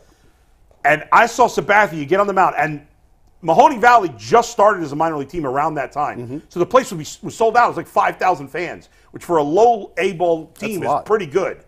And it was packed, and Sabathia went on the mound, and I saw him in that first inning. I was like, oh, my God. Right? Because there were guys, most of the pitchers at A-ball didn't look like that. Right. And that was so I love that one because he was phenomenal. Yeah. I think he pitched like 15 innings for them and had 30 strikeouts, something ridiculous. Yeah, I remember watching. I think I was in Akron, head of Akron. I went and watched him when he was at Akron. Just a massive human being on the mound. Oh my God, that was probably 2000. He wasn't the minors for long. It took him till he got to the pros to learn how to properly throw a fastball? When they drafted him, they said they were looking. So he threw fastballs. He just picked it up like just 5 fingers, and go. I agree. He's a Hall of Famer. I think that's ridiculous. I know. By the way, I think that late career renaissance at the end. Remember with the Yankees, he was going down the tubes, and then he had 2 years at the end where he bounced back and pitched really well. Yeah. That put him over the top. I think he should be in the Hall of Fame. I hope he is. Yeah, I hope so too. What a great guy. We had a chance. Phenomenal. I know you know him, but we had a chance to meet him. I don't know if you were in studio the time he came here. No. But he was awesome. Yeah. Were you here, Tyvus, that day? No, I wasn't here. Awesome. He couldn't have been nicer. Yeah, I mean, such a good dude. Earl was telling me the story about it. It was so fun to meet him. Yeah. That was really ambassador for the game. I wish that it feels like the Indians Cleveland organization could do more with him. He was here. I know. He was originally here. I know if you ask anyone about Sabathia, they're going to cite him with the Yankees. They'll remember him as a Yankee. He'll probably go into the Hall as a Yankee. Yeah. But he's Cleveland's. Yeah, no doubt. And then remember those couple of months from Milwaukee? That was incredible. He pitched like every other day. That was insane. All right, Mike. My guy was also a Cleveland Indian / Guardian, and that's Francisco Lindor. Ooh. I remember meeting Francisco Lindor. I was in spring training. What was Lindor's rookie season? I don't remember off the top of my head. Was it 2012? Lindor's rookie season was. What was his rookie season? Because I met him before that. When wasn't it the playoff year? His first season was 2015. Yeah. Sheesh. I was thinking the other playoff year, 2012. Yeah. Yeah, 2015. Wow, it was that long. Okay, so it must have been 20. It was either in 2013. I was in spring training, covering the Guardians for the radio station. I can't remember what year it was, but it was before Lindor went to the majors. So it was probably 2014. Spring training 2014 was probably the first year he got to be in camp with the big league team. And I think he was 19, 20, whatever he was. He was a little skinny kid. And he came into and you know this, Jason. You got that little closet where people do interviews. Oh, yeah. At the Guardians facility, and I remember he came in there and he sat down with Dustin and I was like, we knew he was a good prospect, but when I had a chance to talk to him, I was like, wow, this guy's like 20 years old and he is special. Yep. Like he talks like he's been a major leaguer for 6 years. He was special. He was electric. I'm still sad. I know that the Guardians had to do what they had to do. I'm still sad they traded Lindor. And Lindor had a bad year his first year at the Mets, and he's not as great a player as I thought he'd be there, but he's still really good. And I'd still love to have him on this team. I mean, I'd love to have him on this team, but they nailed that. It's incredible. Like they got Gimenez for it. Gimenez signed the extension. Hey, it was a good trade. Wouldn't. It worked it was out. A good trade for both but in sides. a perfect world, I'd still love to have Lindor on the team. Sure. It would be nice if you had somehow had Gimenez at second, Lindor at short, and Jose at third. That'd be beautiful. You know, and what was special about Frankie is he loved Cleveland when he was here. I don't think that was an act, Jason. Do you? You think it was an act? I don't think it was an. Everybody says the right thing. Okay, but he is backed it up. He went to other sports. Yeah. He was the ambassador for the All-Star game. When you're drafted by an organization, Yeah. you come up and it's the only thing you know. Yes, of course. he was a it's great gonna be example. He was a good example for other athletes to follow. Yeah, Even if there was some phoniness, like, hey, I just got to do this. But you couldn't tell because he embraced it. Yeah, he did. Like Joe Hayden did. Joe Hayden did too. Joe Hayden was awesome with that. Yeah. And then there was a disgrace. You know to who the else Browns did? cover. Baker Mayfield. He did. You're right. He did. That's fair. But in the end, so I'll go with Lindor. Yes. Now we're going to start with you and go on the reverse because I want to make sure we get some of these fan submissions in. We've got a bunch of these. Yeah. Well, who are you 100% certain would be a star who did not turn out This to was be a hard star? one for me. Like, I thought Brandon Weeden. I didn't think Brandon Weeden was going to be a star, but I thought he was going to be good. There's some other guys I thought would be good that weren't. And I was thinking about who I was star. It took me a while to think of it, and then I got it. And this guy actually was a star briefly, very briefly, for like a year or two. Danny Salazar.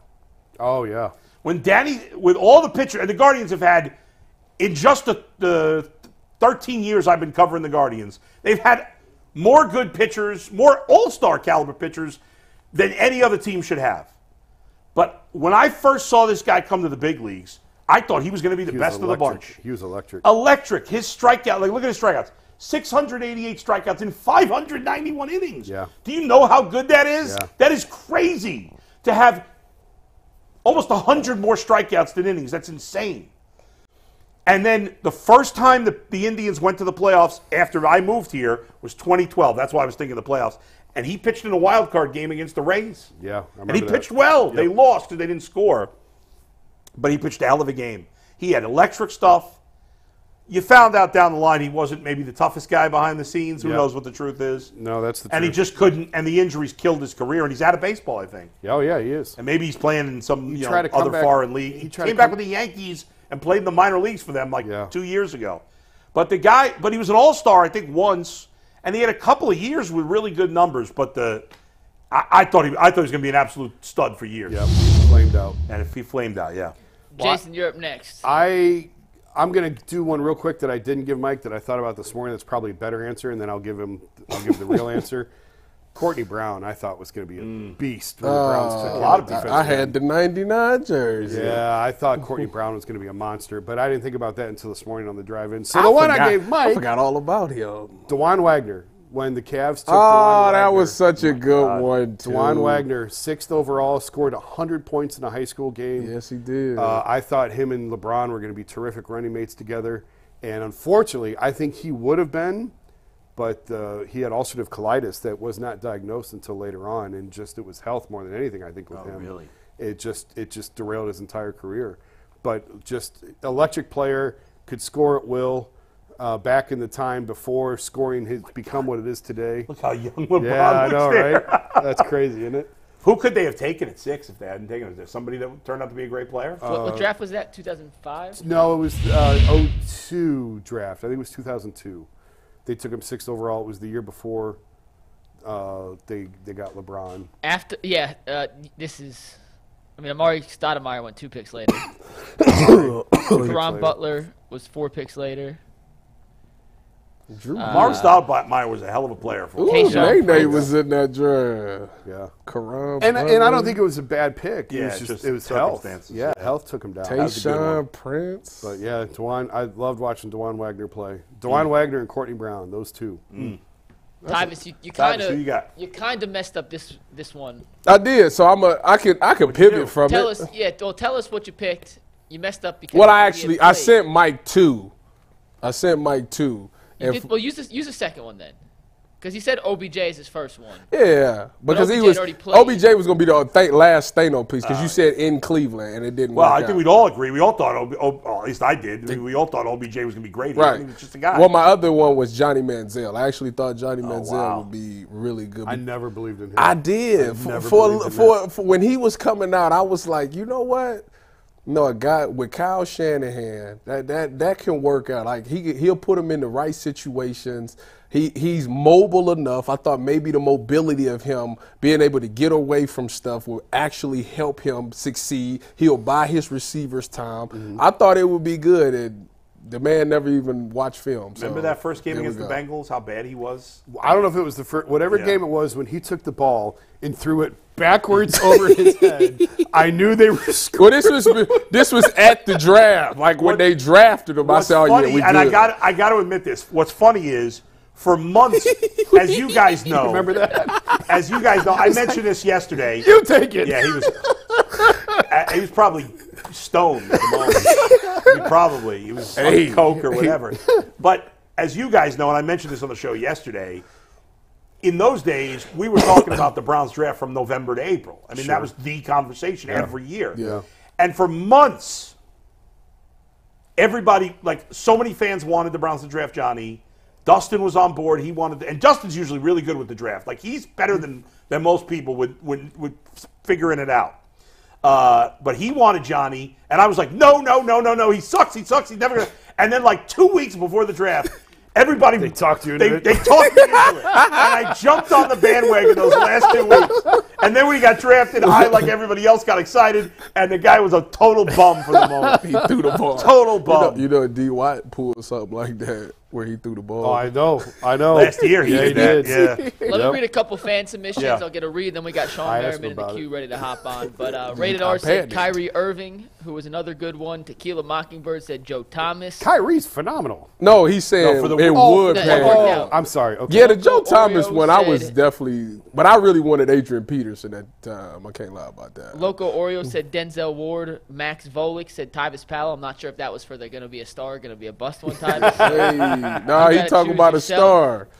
Brad Dougherty also in there. B. Skrill said Deshaun Kaiser, thought he was going to be great. I was wrong. Ooh, I knew he was. I didn't think I knew he threw me 2 picks in my last game. I knew he wasn't going to be good. Michael Youngman said I was 100% confident in Manny Ramirez. I saw him as a minor leaguer in Canton. Good one. Yeah. Yep. LeBron James, Lindor, and Manziel. You can't say LeBron. That was part of the exercise that it was not LeBron. I'm just reading the comments. Well, don't read it if they break the rules. Someone actually responded, Myles Garrett and LeBron were not eligible, so thank you, Corey Richmond. Thank for, you, Corey. Corey's paying attention. Playing a part of that. Brad Dougherty and Mark Price were in there. Beecham says Andre Miller, LOL. David Greenshield said, I knew Nick Chubb was going to be a stud. A couple for Wemby, but I'm not sure that one necessarily counts. Wemby? This is Cleveland. It's supposed to be Cleveland. A couple more for Brad Dougherty. Doherty. I'm gonna tell you. Doherty. What did I'm I gonna say? tell you a guy. Brad Dougherty. Keep calling him Brad Dougherty. I'm gonna tell you a guy Doherty, the Browns drafted that I was like. And last one, And he Nick turned out says to be good. Maurice Clarett knew he was going to be a stud. But he wasn't in the NFL. As much as we love Maurice, he wasn't in the NFL. And Jay says Trent Richardson, I knew he was going to be a bum. So I didn't think that he would be that bad. Yeah. all right, let's get our guest in here. Wait, But hold first, on. Titus, who's you got real quick? It was Alex Mack when they drafted you didn't Alex think he was gonna Mack. be good? I was like, who is that? And he turned out to be really First, though, a good. quick word from Robin Hood. Did you know that even if you have a 401k for retirement, you can still have an IRA? Robin Hood has the only IRA that gives you a 3% boost on every dollar you contribute when you subscribe to Robin Hood Gold. But get this, now through April 30th, Robin Hood is even boosting every single dollar you transfer in from other retirement accounts with a 3% match. That's right, no cap on the 3% match. Robinhood gets you the most for your retirement thanks to their IRA with a 3% match. The offer is good through April 30th. Get started at Robinhood.com/boost. Subscription fees apply. And now for some quick legal info. Claim as of Q1 2024 is validated by Radius Global Market Research. Investing does involve risk, including losses. Limitations apply to IRAs and 401ks. Robinhood IRA is available to U.S. customers in good standing, and Robinhood Financial LLC is a registered broker-dealer. And with that, let's welcome in Lights Out himself, Sean Merriman, one of our favorite football guests to bring on the show. Sean, you got a big fight coming up this weekend, man. I know weigh-ins are tomorrow, and this looks like a hell of a card you guys got set up here. Well, it's going to be a fight again if he says he was good in football when I come on. So, Damn. Is he talking about me? listen. Wow. You know I had this Shots one, though, fired but, right off the bat. Hey, look, before when I came on, I was like, every time somebody talk about somebody else good, you know he jumping in there, right? We like nobody else gonna have that shine without everybody knowing how good he was, That's man. right. So Listen, I didn't have my own dance. Fun fact, I never recorded a sack, but do you know if I did, I had my sack dance ready? Well, you know that? I was gonna go ching ching, and then I would go So you gonna steal mine and Cam Newton's at the same time? I feel you. Yeah. You gotta listen. When you see something good, you gotta put them together and make it your own spin. No, for sure, man. Yeah, no, we got it. We got a huge fight coming up this Saturday. Lights Out Extreme Fight in 15. We got 18 fights. So this is the biggest card we've ever had in the history of the company. Nice. And I'm excited about this one, man. Because you see Danny Ramirez there, Richie Palomino is our main event. These guys are vets. They're gonna get after it. Another one to look at the co-main event. You guys watch this kid Lazaro Valdez, the Cuban hunter. This guy, like, I don't know how long I'm going to be able to keep him. He might be with us for a fight or two before he heads to the UFC. That's going to be a big one. Gilbert Nakatani there is on this card as well. We're stacked up, man. This is our biggest card. In fact, we got like 4 hours on Fubo Sports, Fubo TV this Saturday. So if you guys got Fubo, 6 p.m. Pacific, check us out. We're lined up this is our biggest card we've ever had. Well, I can watch it. I actually just got Fubo about a month ago because it's the only way I can watch the Guardians game. So now I got all the extra Fubo Sports channels. So there you go. I'm locked in. I need to switch. You got to get the Fubo. Fubo's good. I like it. Sean, I'm curious. Speaking of sack dances, when you were a kid, who had your favorite sack dance? I remember for me as a kid, even though I wasn't a Jets fan, I liked the New York Sack Exchange and Mark Gastineau. I remember him. He had the great. Gastineau was good. I used to like Derek Thomas, his big swing. Remember the big swing at the bat he used to have. There was a couple guys, man. I think that would just having some really cool sack dance. I think during that mid 2000s for me, like the time I played was the coolest. When mine and Jared Allen, you had DeMarcus Ware with the slam. So I think that became more of a thing. Gastineau was the one who started this thing out, right? Yeah. He's the one that kind of put the stamp on sack dances and really got the influence of me and a lot of us. Yeah. Did Lawrence Taylor have one? I don't remember him having one. I don't think so. I can't remember. I don't remember. No, Lawrence Taylor didn't have one. There was a bunch of dances, man. It's just I don't think sack dances became a big thing until 2000, right? What was the D tackle there that played? Actually, I almost broke his record to play for the Chargers. D tackle, God, that slipped my mind. But he had a really good sack dance. But I don't think sack dances got big, man, until the mid 2000s. Sean, I got a bone to pick with you. Oh boy. No, it's serious. So listen to me. The NFL does the hip drop tackle, right? And I'm on Twitter or X, and I see all the reactions. And then I see Sean Merriman say, "It's not that bad. It improves our game." How can you sit there as a former defensive guy, knowing that they doing this to us, making it offensive heavy, and actually applaud them for doing such a thing? They putting us at a disservice, and you agree with that? You know what that comes from, man, to be quite honest, is and I really do I feel bad for these defensive players because there's so many rules already, and this just seemed like another one. But I said before, I think the NFL got this one right. If it wasn't so many other rules and stuff that doesn't make any sense, I get it, the helmet stuff, but you can't hit a quarterback above his shoulder pads, but below his waist. There's so many other rules that don't make any sense. But you got to understand with this hip drop tackle, man, the percentages of you getting hurt, the percentages of something bad happening, and more importantly, man, the runner can't stop. He can't stop it. right? It's nothing. He couldn't even drop to his knees and go straight to the ground because guess what? Somebody's body, another 210, 220 plus pound guy is dropping his weight, all his weight on the back of your legs, and there's nothing you can do about it. So in my way, man, I'm the hit you in the mouth guy, right? So I know when I said that, everybody was like, what do you mean? Lights out said. I said, no, look, with this tackle in particular, the guy's defenseless. He can't do anything about it. So you got to take it out because he can't protect himself in no way, shape, or form. So that's people making a big deal about this is because of all the other rules, not this one. Yeah. See? I disagree. All right. I disagree because naturally on a slant, Sean, as a DB, when they run a slant and I go make that tackle, I'm going to drop my hips because I got to get him down on the ground. Like, that's just how it goes. Yeah. No, look. I don't know any other way. I don't understand any other way to get him down.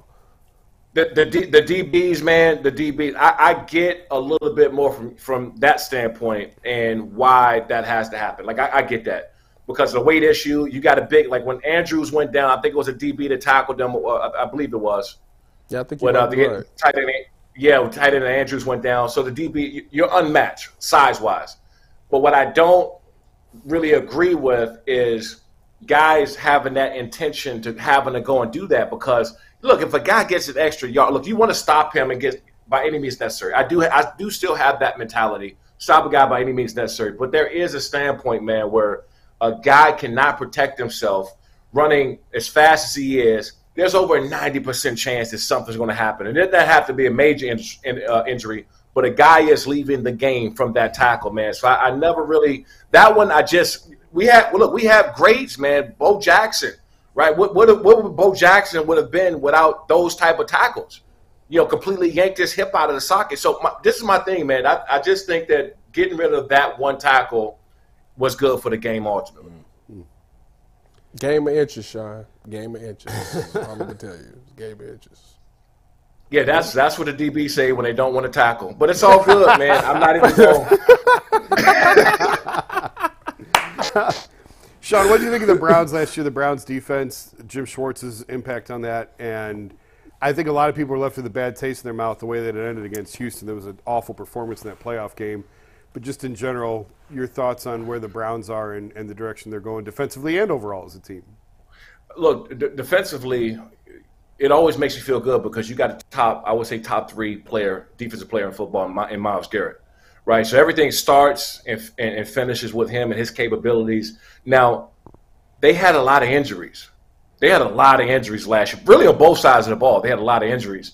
And so for them to even still be in that position, so I'm looking at everything in hindsight, and people are not really paying attention to the maneuvering, the filling in the blanks, the guys having to step up and still finding ways to win. They were one of the most injured teams in the NFL last year. Yeah. And they found a way to still get to where they were. So I know everybody's going to say, they didn't play well against the Texans and all the bad stuff. You got to think Nick Chubb went down, right? You don't have Nick, I would say top 3 running back in football and maybe possibly the best. He goes down. You got defensive players that's gone down.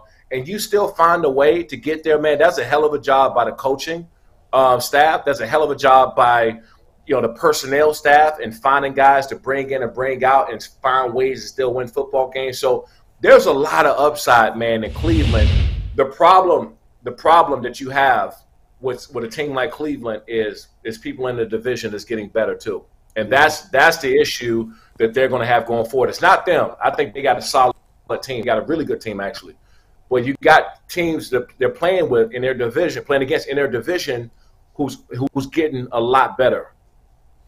Sean, I'm curious. The Browns defense. Obviously, teams are generally better at home, but the extreme difference for the Browns defense, home and road, is like crazy. We have the stats here. Let's bring this up. I mean, look at that difference. They gave up 17 and a half more points per game on the road, and all the numbers across the board. It's not a little different. I mean, it is a massive difference. How do you explain where at home they're like an all-time elite defense, and on the road they're terrible?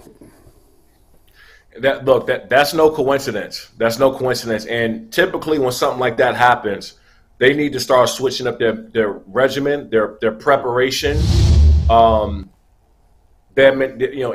Instilling a different mentality when they go on the road. We had this thing where we thrived on being a road warriors, right? We used to actually, before the games or before we go there, we say we're gonna go in your house, go in your refrigerator, eat what we want, put our foot up on your table, right? That's what our mentality was when we went on the road. Like, we're going to your house, going to your fridge, sit down on your couch and put our feet up.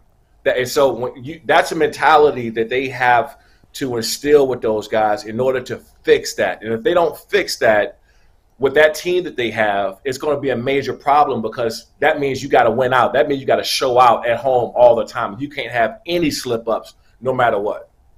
Sean, Deshaun Watson has not played at a consistently high level since he's been in Houston in 2020. So it's been 3 years that he's either been suspended, sitting out, hurt, or not very effective. How confident are you that he can get his career back on track at this point? I think this is a make or break year for him, right? It just has to be, because the contract that he got, the contract that he received, forget what you think about all the stuff he went through off the field. He didn't play, right? So anybody who hasn't been on the field and still get rewarded that contract was already risky enough. Forget all the other stuff he had for a second. But the other that is hasn't been on the field. And so you go and make this jump, and the Browns are the ones who set the market for quarterbacks. Think about that. They set the entire market for Dak Prescott that's coming back up right now. They set the market for Lamar Jackson. They set the market for Josh Allen and Barrow. He set the market. And so if you think about that and see how those guys are performing and seeing how he's performing, that's where the issue lies. And so this is a make or break year for him. And outside of all the things he dealt with off the field, when you're talking about him as a football player, this may be it. Somebody taking another chance on him, because I don't think there was going to be anybody in the NFL that made the jump and take that risk like the Browns have. And I don't think there's going to be another one if he can't get it done. Sean, there's been a bunch of moves across the NFL this year as far as offseason trades and acquisitions. What's been your favorite one, and that you was like, you know what, that team is special now? Man, the most recent one, I think, was a great move by the Texans and getting Stefon Diggs. I think that people don't understand how crucial that's going to be. This is a Texans team who's already was at that level where they contend. Now it really put them in contention. And so, are you saying having that because he went to Maryland? Yeah, a little bit. No, just joking. It was the most recent one, but I think ultimately, man, there's been a lot of crazy, not additions but subtractions this year that they got their teams just let cut or they moved on from.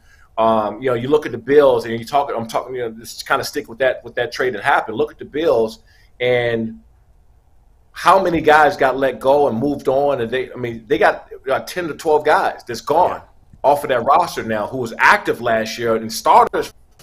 Crazy. I would think the craziest moves this offseason was the no moves by Dallas Cowboys. I'm like, they have done absolutely nothing in the offseason. No. And think about it. We just talked about teams getting better in your division. That's what the Browns is going to have to deal with coming up, because teams in their division just got better. That's what's happening in Dallas. If the Commanders go out and get themselves a franchise quarterback, they're in trouble. They're in trouble because now they brought in Bobby Wagner and brought in all these vets. They already had a wide receiver back there. They got a running game. They brought in Austin Eckler. They got a great 1-2 punch in there. They got some offensive linemen, brought in some defensive linemen. So the Cowboys are going to have problems because you're not making any offseason moves. So this offseason has been kind of wild and to see what's happened so far. I don't even know who the starting running back for the Cowboys is right now. It's Turpin. Devondre Turpin. Oh, my God. I'll take a running back in the draft. Okay, but guys, think about this. I don't know if you saw it either today or yesterday came out. They never called Derrick Henry. Derrick Henry actually was looking to go to the Cowboys. He was hoping they called him. Yeah. And for what the Ravens got him for, you telling me that the Cowboys wouldn't sign him to a 2-year deal for what, $16 million, $17 million? What? That's for Derrick Henry. That's peanuts. Yeah. And so for them not even to pick up the phone and call, and you guys y'all didn't even know who was the running back there. That's a bad sign. Yeah, and what's funny is Jerry Jones at the beginning of the offseason said the Cowboys were all in this year. Yeah. And as you said, Sean, you're right. They haven't done anything. It's a they haven't added one significant They got to save the money for Dak and Micah Parsons. Okay. And CeeDee Lamb. Yeah, but who do they got besides CeeDee Lamb? Brandon Cooks. He's all right, but he's old. Sean, what do you think of the Harbaugh signing in L.A.? New change of face, change of direction for the Chargers. You know what's crazy about that? You realize how much he moves the needle, because the excitement of that fan base and organization hasn't been like this, I would say, almost since I played. So, you had Anthony Lynn that was there for 4 or 5 years. You had Brandon Staley, who was there for 3 or so years. I don't think they had this level of excitement in a decade. And one thing about Jim Harbaugh, we all know this, is that he comes in and he makes changes right away. Like, this is not a rebuilding situation for him, because he's had worse programs and worse organizations he came in and done a hell of a job with, and he's done it within a year. And so we know right now, him having a franchise quarterback in Justin Herbert, having, they're going to draft a wide receiver. They're going to get, Marvin Harrison Jr. or Neighbors. They're going to draft one of the two. Khalil Mack, Joey Bosa just restructured their contract and re-signed. Derwin James is still there. So you look at this team and what Jim Harbaugh is walking into, that was a match made in heaven. I don't think it could have went any other way, man. I don't think they could have got another coach that was out there. Sean, let's before we let you go, tell us about the fight again. Everybody can watch it on Fubo, of course, right? Tell us not just one fight, but a whole bunch of fights. Great card. Yeah, we got a whole bunch of fights. Saturday, April 6th, this Saturday, we'll be live on Fubo TV, Fubo Sports, starting at 6 p.m. Pacific. This is going to be massive, man. I think this is a big card for a couple reasons. I think we got a couple guys in this card who I think are going to go straight to the UFC, maybe after this fight, maybe one more fight with us. But this co-main event, these last 5 fights on this card are massive. I single-handedly kind of stepped in and started helping my matchmaker put some of these guys together, and I think that this is the biggest card we've had in the history of the company. Wow. This Saturday, everybody check it out. I'll be watching. Thanks, Sean.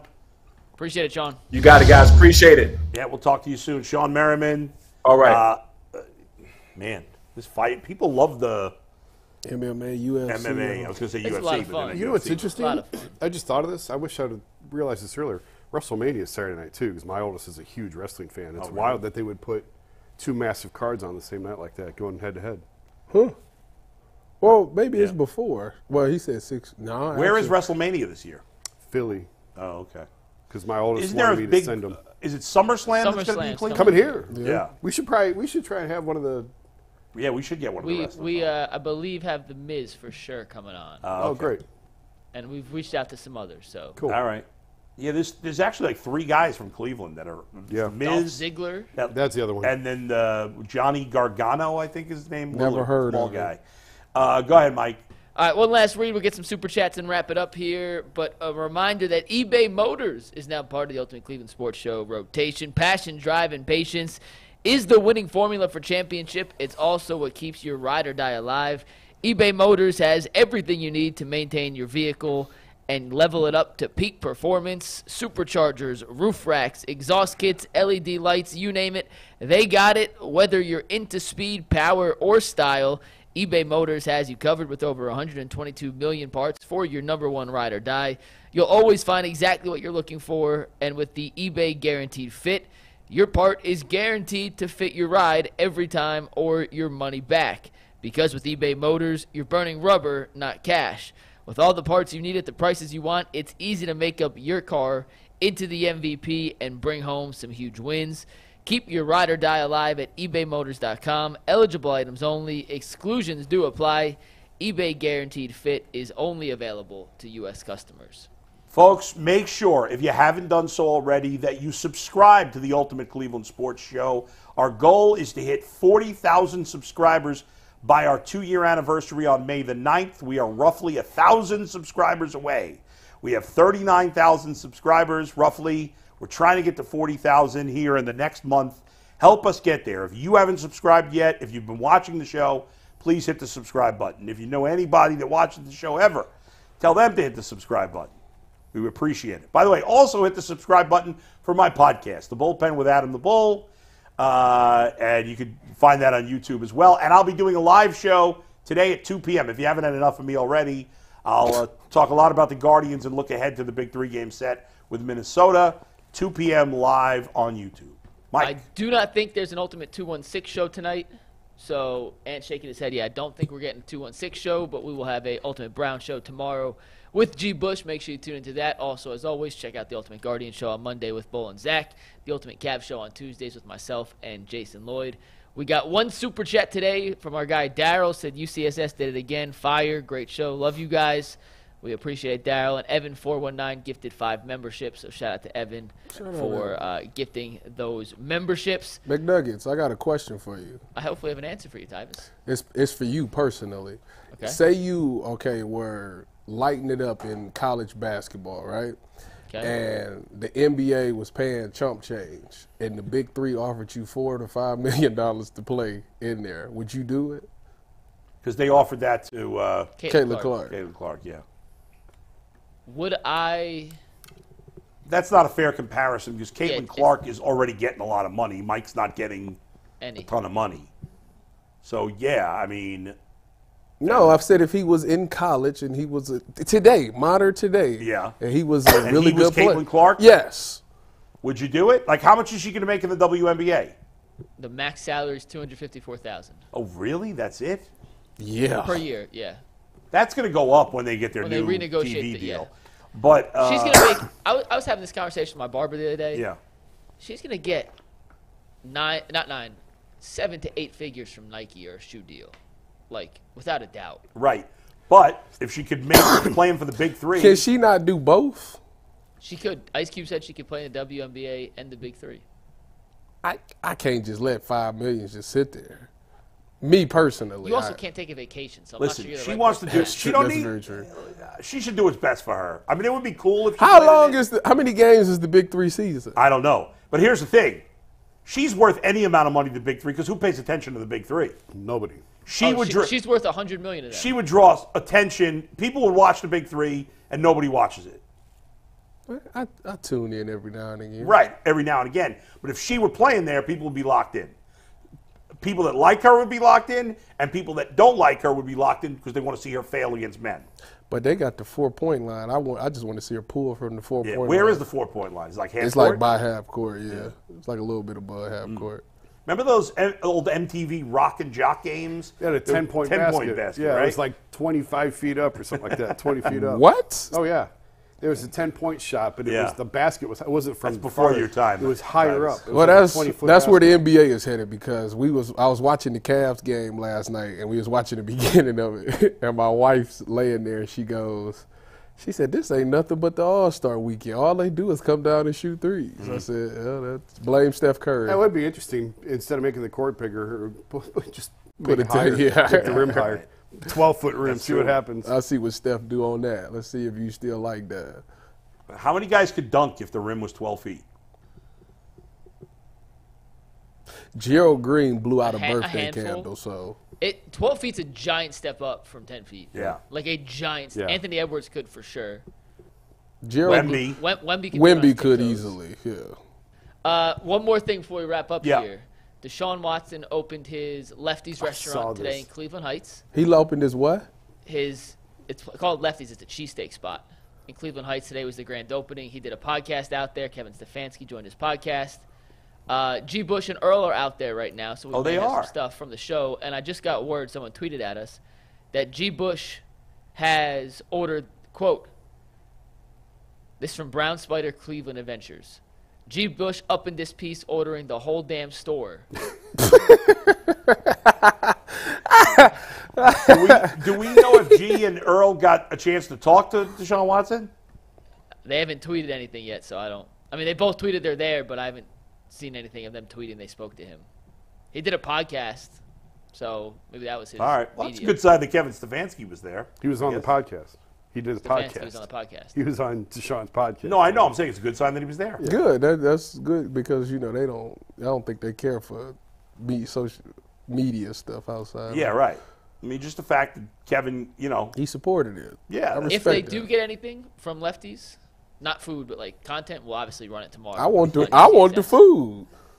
Yeah, tell Jim Bush to G- bring. hey, G and Earl. He's got to I've get had something to lefties Tyvus. cheesesteaks. He had one in Houston. This is I don't know if it's a chain, but there's a couple locations. He Yeah. had one in Houston. It's a pretty damn good cheesesteak. I'm not even gonna pretend. Well, G and Earl need to. G, you owe me some jerk chicken, so I'll let it go if you decide to bring me a cheesesteak. Well, he's definitely not watching right now if he's there, but G's It always should be on. locked It in. should be on. It's over. We'll see you in overtime. Peace.